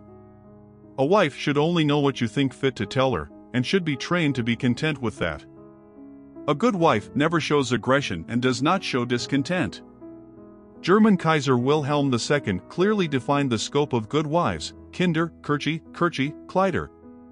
Yes, that's right, child, kitchen, church, dress and nothing more. Finite. Axioms. Never leave a debt unpaid. Difficulties show people. To make it faster, take your time. If your only weapon is a hammer, consider that all your problems are nails. Most people hear nothing but threats or promises. When you compromise, you lose. Pretending to compromise is a step towards victory. Agreements exist only to be broken. Every situation has 2 facets. Every coin has 2 sides. Every fall has 2 ends. The time to pay the bills sooner or later comes. Calculation is the mother of success, audacity is its father. The wife of a frivolous man is almost a widow. Fortune smiles to then betray. All sins grow old, only greed remains young. The wrong choice always seems to make more sense. If you want peace, prepare for war. Wine and girls empty wallets. If you are an anvil, wait. If you are a hammer, strike. When your business is going uphill, everyone will be your friend, and only when you are defeated will you recognize true friends. Failures first come in pairs, and then in formation. Never hope that logic and reason will determine human relationships. Luck favors the strong. A hopeless situation can only change for the better. Don't make enemies unnecessarily. Do not teach your soldiers all the tricks so as not to become your own victim. To deceive the enemy, feign fear. If you have the keys to the door, then let the enemy come out. It's better when your enemies overestimate your stupidity than your insight. In a cold house, try to find a warm place. Sometimes the wisest thing is to pretend to be a sucker. After milking the sucker, do not forget to calm him down. The future is paid for with the present. Behind every show-off idiot, you can easily find an eccentric woman. At the end of the war, many heroes appear. A cockroach in a bowl of cabbage is better than no meat. 1. Don't forget to sharpen the knife. You can't buy luck, but you can borrow it. Failure always comes through an unlocked door. When you are dominated by emotions and feelings, you should not rely on logic and common sense. If you haven't been on the street, you can't claim to know her. Nobody dies twice. If others fold when you have a good hand, hide your cards better from them. Strike first to strike last. If you don't have a lion on a leash, leave the sleeping dogs alone. Victories are temporary, and so are defeats. Sharks live in calm waters. All the best theories fail the test in practice. Unhappy is the family where the hen cackles when the rooster is silent. Silence is rid of errors. People can be bought at different prices. The blood of the enemy is the wine of victory. Treat strangers as friends, but trust them as strangers. There are no cheap politicians. When the wine is drunk, it is better to throw away the bottle. What is goose gravy is goose gravy. To live according to someone else's orders is suffering for some, a necessity for a few, happiness for the majority. Never cook in someone else's kitchen. Teasing a bear cub angers a bear. Anger is the wind that blows out the candle of consciousness. Wealth is not wealth, but just wealth. At sea, all people are brothers, but brothers with a lifeline will not share it with others. Only a fool turns back when he has reached his goal. Whatever you do is enough. Don't tie dogs with pig intestines. Most disagreements can be resolved in bed. Fear is often masked by boldness. When deceiving the rich, do not insult them. Do not rely on fame in the morning and mother-in-law's smile in the evening. The enemy is most dangerous when he looks defeated. Beat your wife on your wedding day and your married life will be long and happy. Any fool can perfectly rest in peace. When hunting, let the beast come to you. An eagle in old age is just as dangerous as in youth. Learn to forgive your enemies posthumously. And the man's cradle is in his grave. It just is.